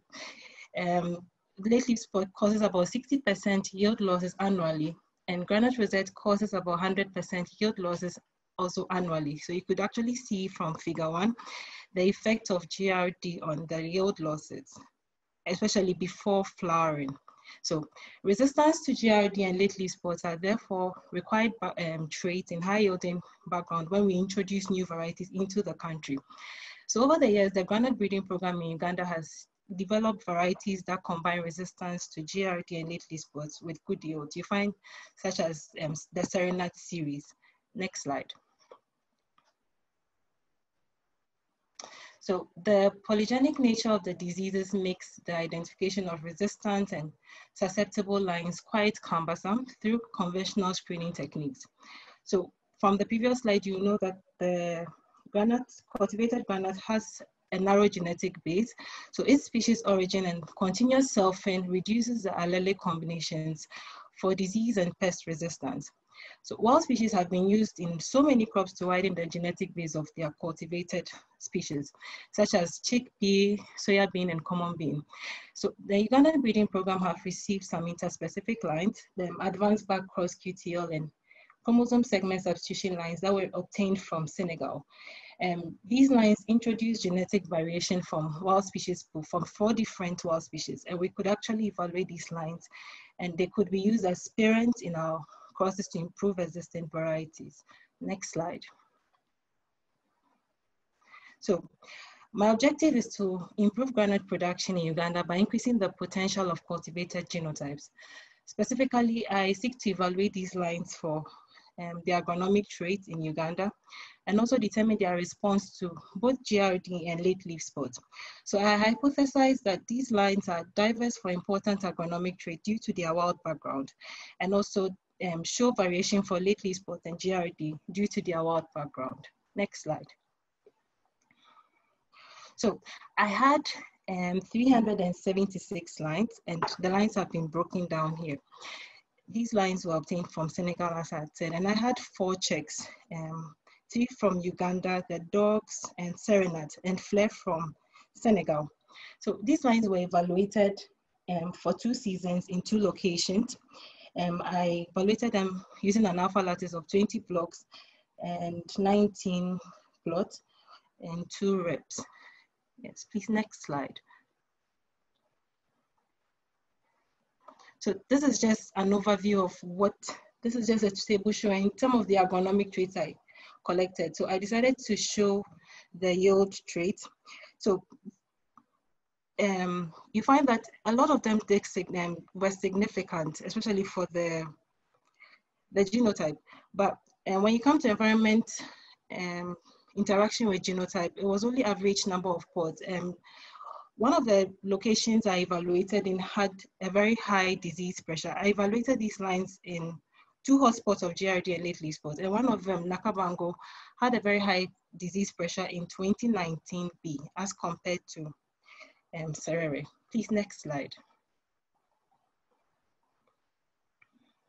So to just summarize some of the results I had, I used the principal component analysis. I decided to divide my lines so that it would make it easy to visualize.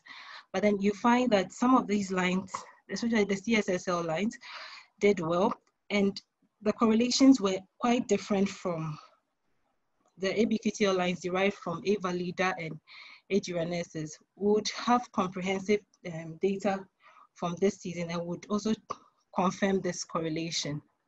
But in all, some of these lines did quite well than even the dogs and the Flare 11. And next slide. So this is just, these are 2 histograms showing the same thing. But then for figure 5, these were this is just for grain yield, but for figure 5, this was under disease conditions, and figure 6 was under controlled conditions. During the multiplication, I took quite a lot of traits, so I just wanted to show the 2 instances. So you realize that from figure 5, despite the fact that these lines were resistant to GRD and late leaf spot, the CS lines still outweighed some of the lines we have. And still for figure 6, you see that the CS lines and some of the interspecific lines did way better than the lines that we have. Next slide. So this is also for some of the agronomic traits. So the shelling percentage was calculated as the weight of seed in 100 pods divided by the 100 pod weight times 100. So you find that the lines from some of the interspecific lines, I couldn't represent them all, but they did quite well than even the dog IR. The shelling percentage also further tells you about the ease of shelling. For instance, if you use the mechanized system to shell your seeds, you would want a very high shelling percentage. But if you go by hand, you'd want to have the ease of shelling. You want to you find it easier to shell when it has a lower shelling percentage. And so for figure 8, this is just a distribution for the 100 seed weight. The 100 seed weight tells us about the confectionery potential. And again, you find that the lines, the interspecific lines did way better than our adapted varieties. Next slide.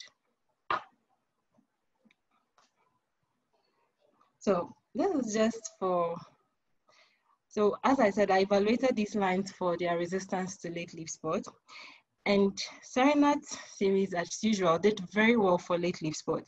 But then you find that some of the lines also did quite well and even better than our adapted varieties, which would have to very much look into it and determine if it was from the wild species or just by the environment. Next slide.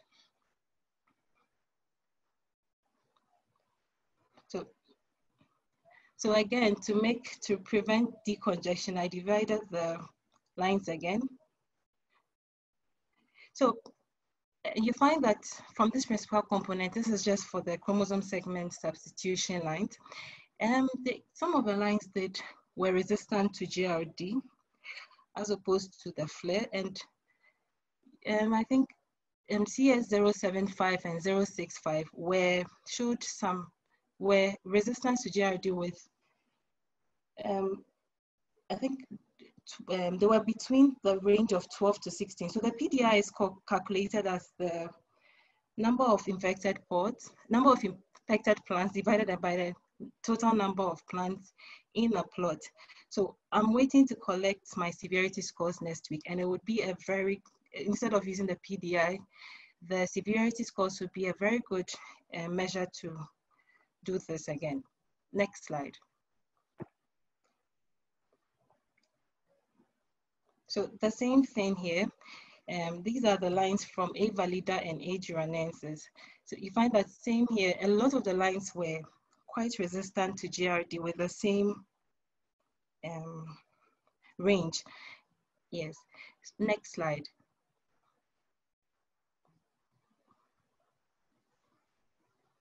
So I'm supposed to identify some QTLs for disease resistance and also some interesting agronomic traits. So from the previous slides, we identified that the CS lines under disease conditions gave high number of pods as compared to our elite varieties. So with the help of my supervisor, Dr. Soraya, she helped me identify some of these regions. So we could actually stack resistances and yield traits into the background of our local varieties. Next slide, please.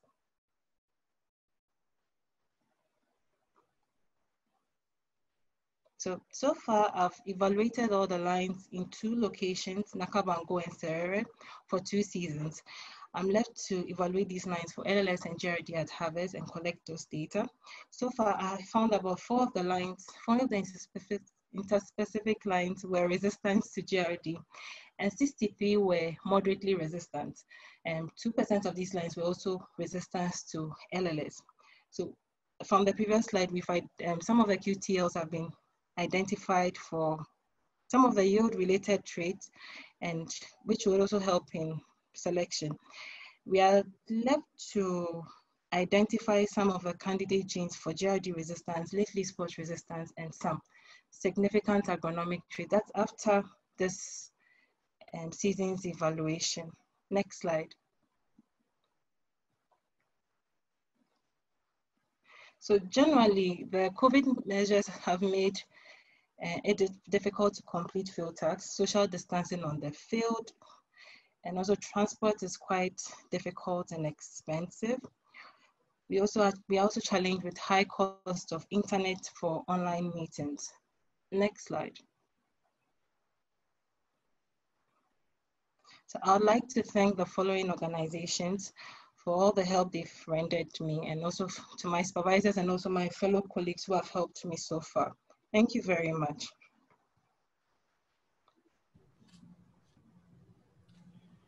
Thank you, Danielle. Very nice presentation. I think the floor is now open we have plenty of time for some questions. We have one question from Isaac Mende, and he would like to know, based on your experience, what do you think is more serious, early or late leaf spot? Okay, personally, I think late leaf spot is more serious due to the complete defoliation of the leaves. The effect of it is complete defoliation of the leaves, which causes an effect on total yield. Okay. Other questions? I was interested, Danielle, in knowing you've identified certain lines that have good resistance to GRD, some to LLS, some to yield. Are any of these lines in common? Or how would you advise the breeding programs like David's program there in Uganda to actually utilize these lines to develop new varieties? Okay, so interestingly, none of them were common, but then from our germplasm list, we find that we have very good lines that are resistant to LLS and GRD, but then have low yield. For instance, the number of pods are low, and some of them have bad shelling percentage. So we could actually select the best lines, especially for the yield traits, and cross it with our local varieties so that they could at least be high yielding and also be resistant to late leaf spot and GRD. Okay, so I wanted to kind of know when is your next crossing season? It's kind of related to that. How quick could you try to start stacking these traits together? I think immediately after the final evaluation, after I've taken the final data and run the analysis, it could easily be done. Okay. I was also curious, you mentioned shelling percentage and the differences between shelling lines mechanically versus by hand. How did you determine the shelling percentage, or how do you do that? Okay, so for the shelling percentage, I weigh 100 seeds. I select them randomly. I weigh 100 seeds and I shell them. You shell them, then you weigh the amount of seeds you get from the 100 and the pot, and you divide that by the 100 seed weight, and you multiply that by 100 to determine the shelling percentage. So you're shelling by hand, is that true?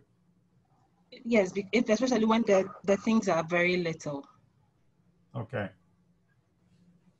So it's a hand shelling percentage.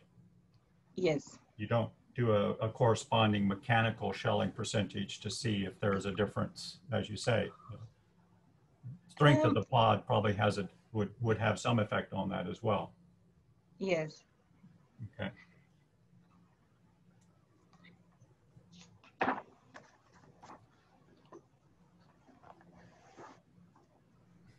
Helga asked a question as well about, when could you potentially involve farmers in selecting these lines? It may be a little bit too early to look at them, but I was just wondering, do you have any plans or any opportunities that would allow local farmers to look at some of these materials, particularly ones that have good resistance, to see if they see any desirable characteristics in them? I think it's pretty early, but then I'll consult Dr. Kalule David to see how best we could do that. Okay. That's great. I mean, I know there are always field days. Hopefully those will still be able to be conducted to some degree, and sometimes it would be interesting, particularly with the wild species and integration lines, to kind of get some of their perspective, whether they can actually see these traits and what their comments might be, feedback might be. Yes, that would be great. Isaac was asking a follow-up question on the shelling percentage. Do you just take one sample per line, or do you do multiple samples to get an average shelling percentage? I did multiple samples. Okay. I had 2 replications for each replications in 2 locations. So that's like, generally like 2 replications for each location. So you'd have about 4 reps in all, and I found the average. So it wasn't just for one sample, like one plot or something. Okay, good. Yeah, very good.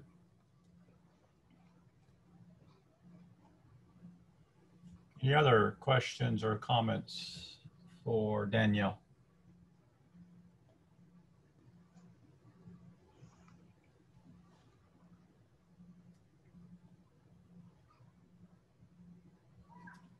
Okay, well, I don't see any.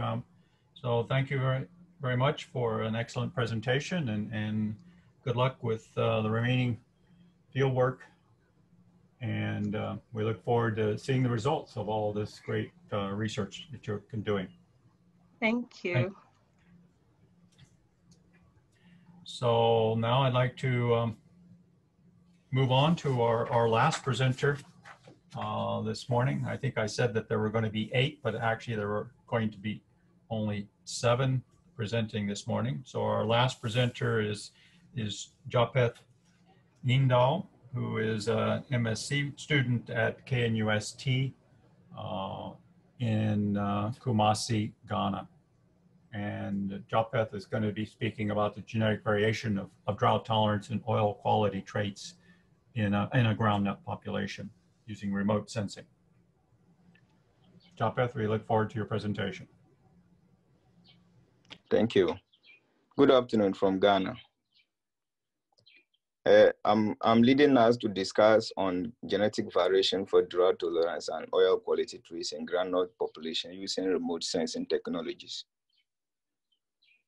My name is Japheth Neindow, and my supervisors are Professor Richard Nkrumah, Dr. Richard Oteng Frempong, and Dr. Alexander Wirekukina from KNUST. Next, please. The order of my presentation is introduction, problem statement, justification, objectives, materials and method, and observations to be recorded. Next, please.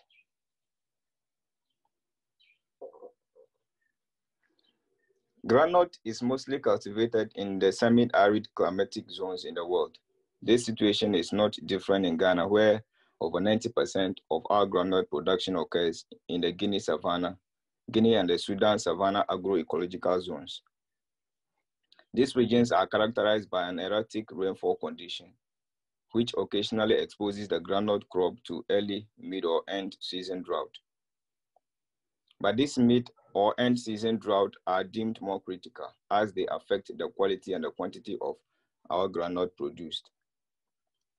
Another constraint to groundnut production in Ghana is disease incidence, particularly the early and the late leaf spot disease. Both early and late leaf spot disease are widely distributed and occurs in epidemic proportions. In northern Ghana,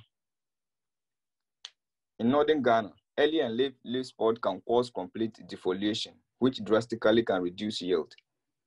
Moreover, the quality of the groundnut oil depends on its chemical properties, especially the fatty acid composition. Oils rich in monounsaturated fatty acids have health benefits and rich oil quality. Next, please.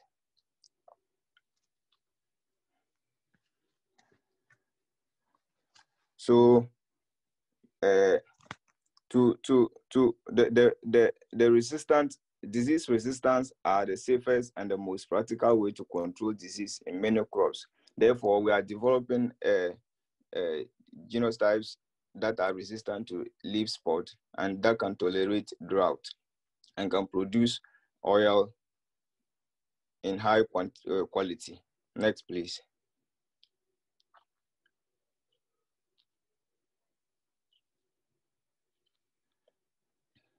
Despite its many benefits, yield on farmers' fields across the country has been low, and therefore the local producers in the regions are not being able to meet the demands of groundnuts in the country. These losses that are due to drought can be attributed to high percentage defoliation from the leaf spot and inadequate soil moisture from drought, which affect the pod filling and subsequent grain yield.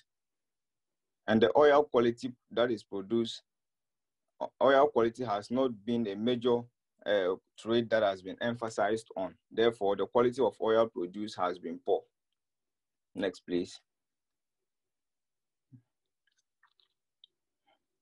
So there is the need to develop varieties that is tolerant to drought, that is resistant to leaf spot, and that can produce oil in high quality to meet the demand of the markets in the country.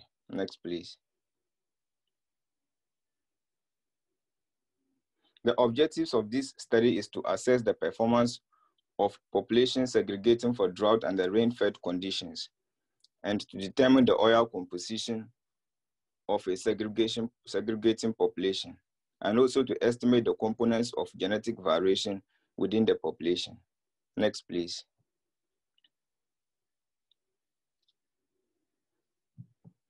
In this experiment, field trials has been established with 94 genotypes from an F5 population. This population is from a cross of genotype 55 to 473, and then the skew bet.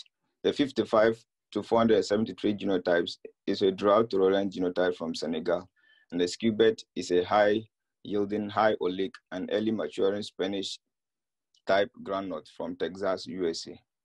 Next, please.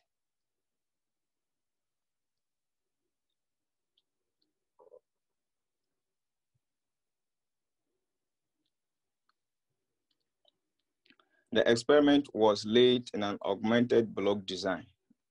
It consisted of 18 blocks. The plus size, with the plus side, we had 2 rows of groundnut planted per plot with a length of 10 centimeters within rows and a spacing of 20 centimeters between rows. We had a basal fertilizer application of 125 kilogram triple superphosphate phosphate per hectare. And then weeding was done on the 15th to 20th day after sowing, and anytime when weeding is necessary, when there is weeds on the field. Next, please.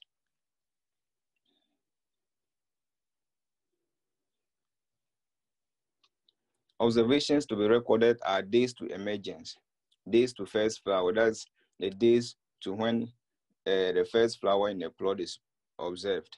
Days to 50% flowering, that is days to when 50% of the plot has flowers. Plant height at pegging. We will measure spot readings, chlorophyll inflorescence. We'll take NDVI measurements. Next, please.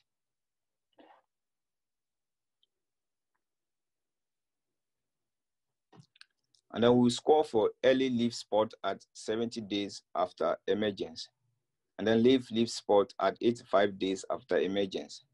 We'll score for rosette incidence at 8 weeks after emergence, and then rosette incidence at 12 weeks after emergence.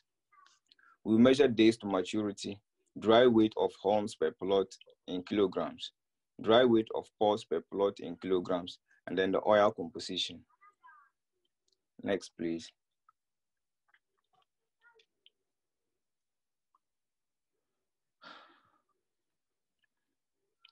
We will be using green seeker, photosync, and spectrometer to help in the recording of our observations.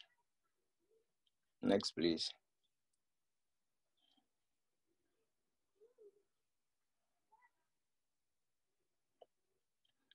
The plant activities are observations that we are recording right now will be analyzed using our statistical software. And this experiment has been laid in 2 fields. One is protected from leaf spot and the other as control, which is not protected. And the resistance to leaf spot will be estimated on the unprotected field. The experiment will be repeated in an irrigation site in the experimental site of Sari under controlled moisture. Next, please. And this is what I have done so far. The following observations has been recorded. Days to emergence, days to first flower, days to 50% flowering. We have taken spot readings, chlorophyll inflorescence. We've taken the NDVI measurements and then the plant height at pegging. But no analysis has been done on the data yet because we are busy right now taking the data.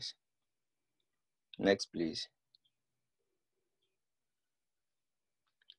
And the challenges we faced was low seed viability. This was due to the delay of the materials as a result of the COVID.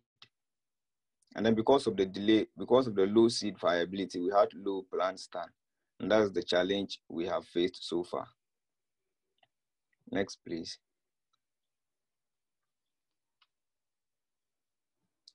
And I want to acknowledge the help of my supervisors and my colleague students, my supervisor, Dr. Richard Oteng Frempong, Dr. Doris Kavina, Mr. Kasim Baba Yusuf, and a colleague student, Mr. Emmanuel Kofi Sie, and Mrs. Linda Kofi. Thank you. Thank you very much, Japheth. And the floor is open for comments. We've had a couple of questions submitted on the chat. The first one comes from Helga, who wanted to know a little bit more about the potential for oil markets in Ghana, and are there processing plants? How do they interact with farmers? So just wondering the importance of oil composition. Don't know whether you have that answer or not, but if not, you might want to think about it as part of your research, at least the introduction to the traits. But maybe you have some ideas. Okay.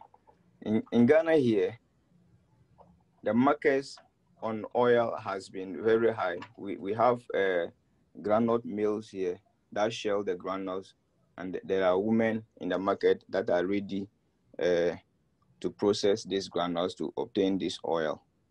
So there is much emphasis that has been placed on oil from granules in the country. All right, good. Isaac wanted to know, your project obviously focuses both on drought tolerance and on oil quality. And he was wanting to know what do you see as the balance between those two traits? Are you more focused on interested in drought or more in oil? Are they kind of two separate traits that you're analyzing, or do you see any potential for overlap between those two traits?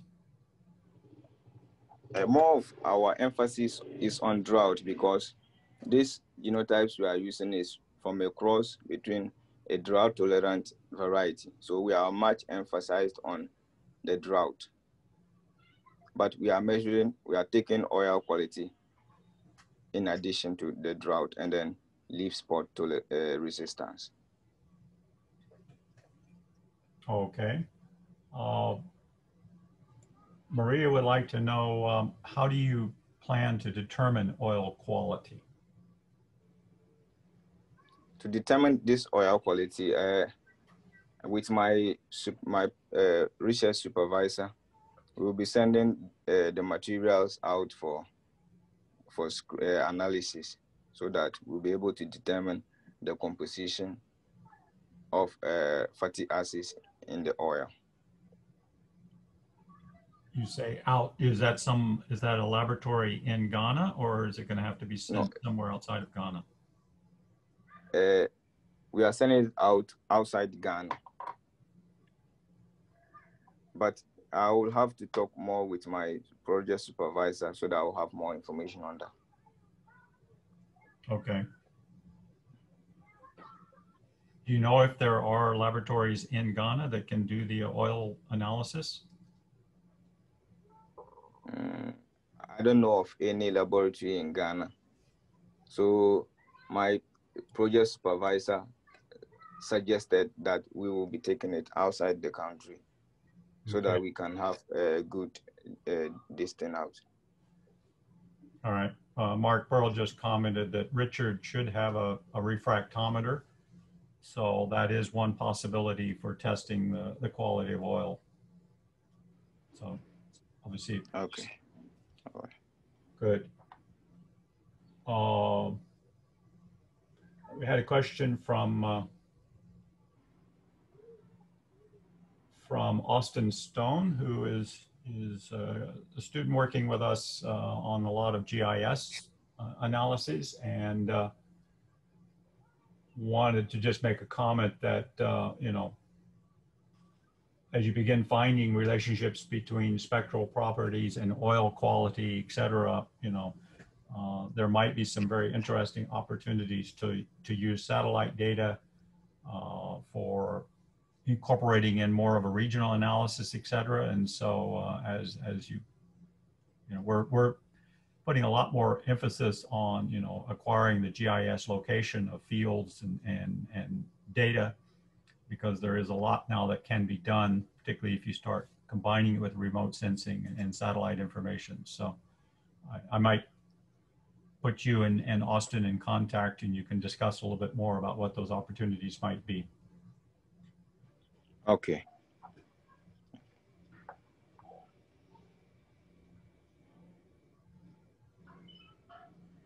I guess Isaac made a comment that it's a bit strange that it would be necessary to determine the quality of oil and groundnut outside of Ghana, particularly if it's of high value, and assuming that oil quality would be one of those aspects that would determine the value. But definitely something that might be needed to be looked into for sure.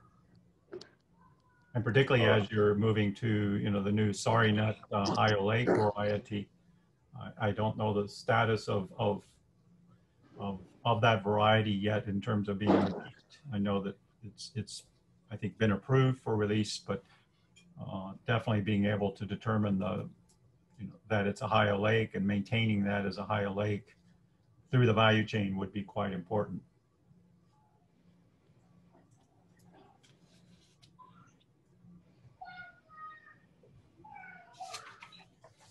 Other questions for Japheth?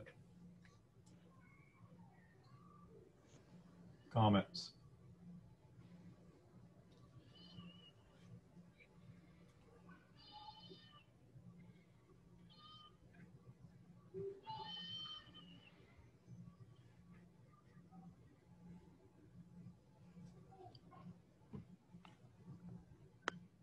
Okay, well, thank you very much, Japheth, for an excellent presentation, and all the best and good luck for finishing all the trials this year.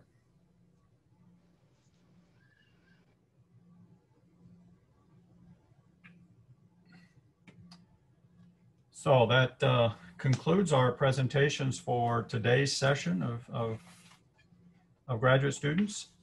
I think I want to thank all the students for an excellent set of presentations, and particularly for all the exciting work that they're doing as part of their research and their thesis. I think as I've said several times, I think having students as part of our projects are extremely important, but I think as well keeps us all on our toes and provides a lot of exciting ideas and efforts that really help improve the overall outputs of everything that we do. So it's always good that to see the excellent work that they're doing, how committed they are. It's definitely challenging times. It's always challenging times to do agricultural research and field work.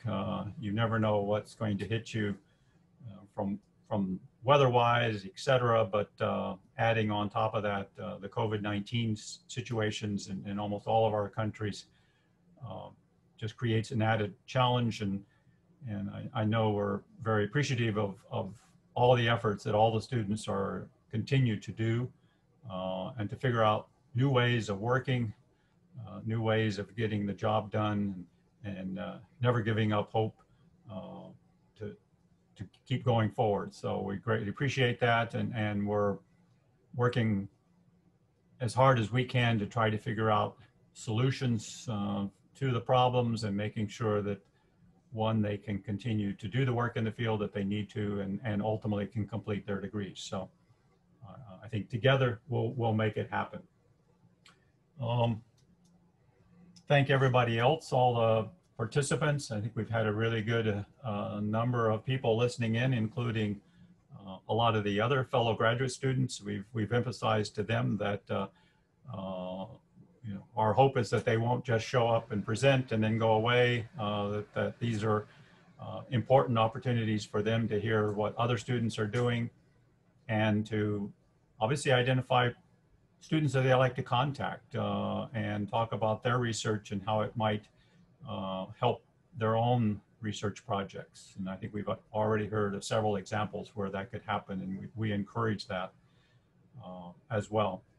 We also think that, you know, this is the new cadre of scientists moving forward and creating that community of practice and community of students together is something that we've all experienced in our own degree programs, and I think it's an important part of creating a research community. So we hope that this is a good start to that, and we'll look at ways in which we can continue to encourage that.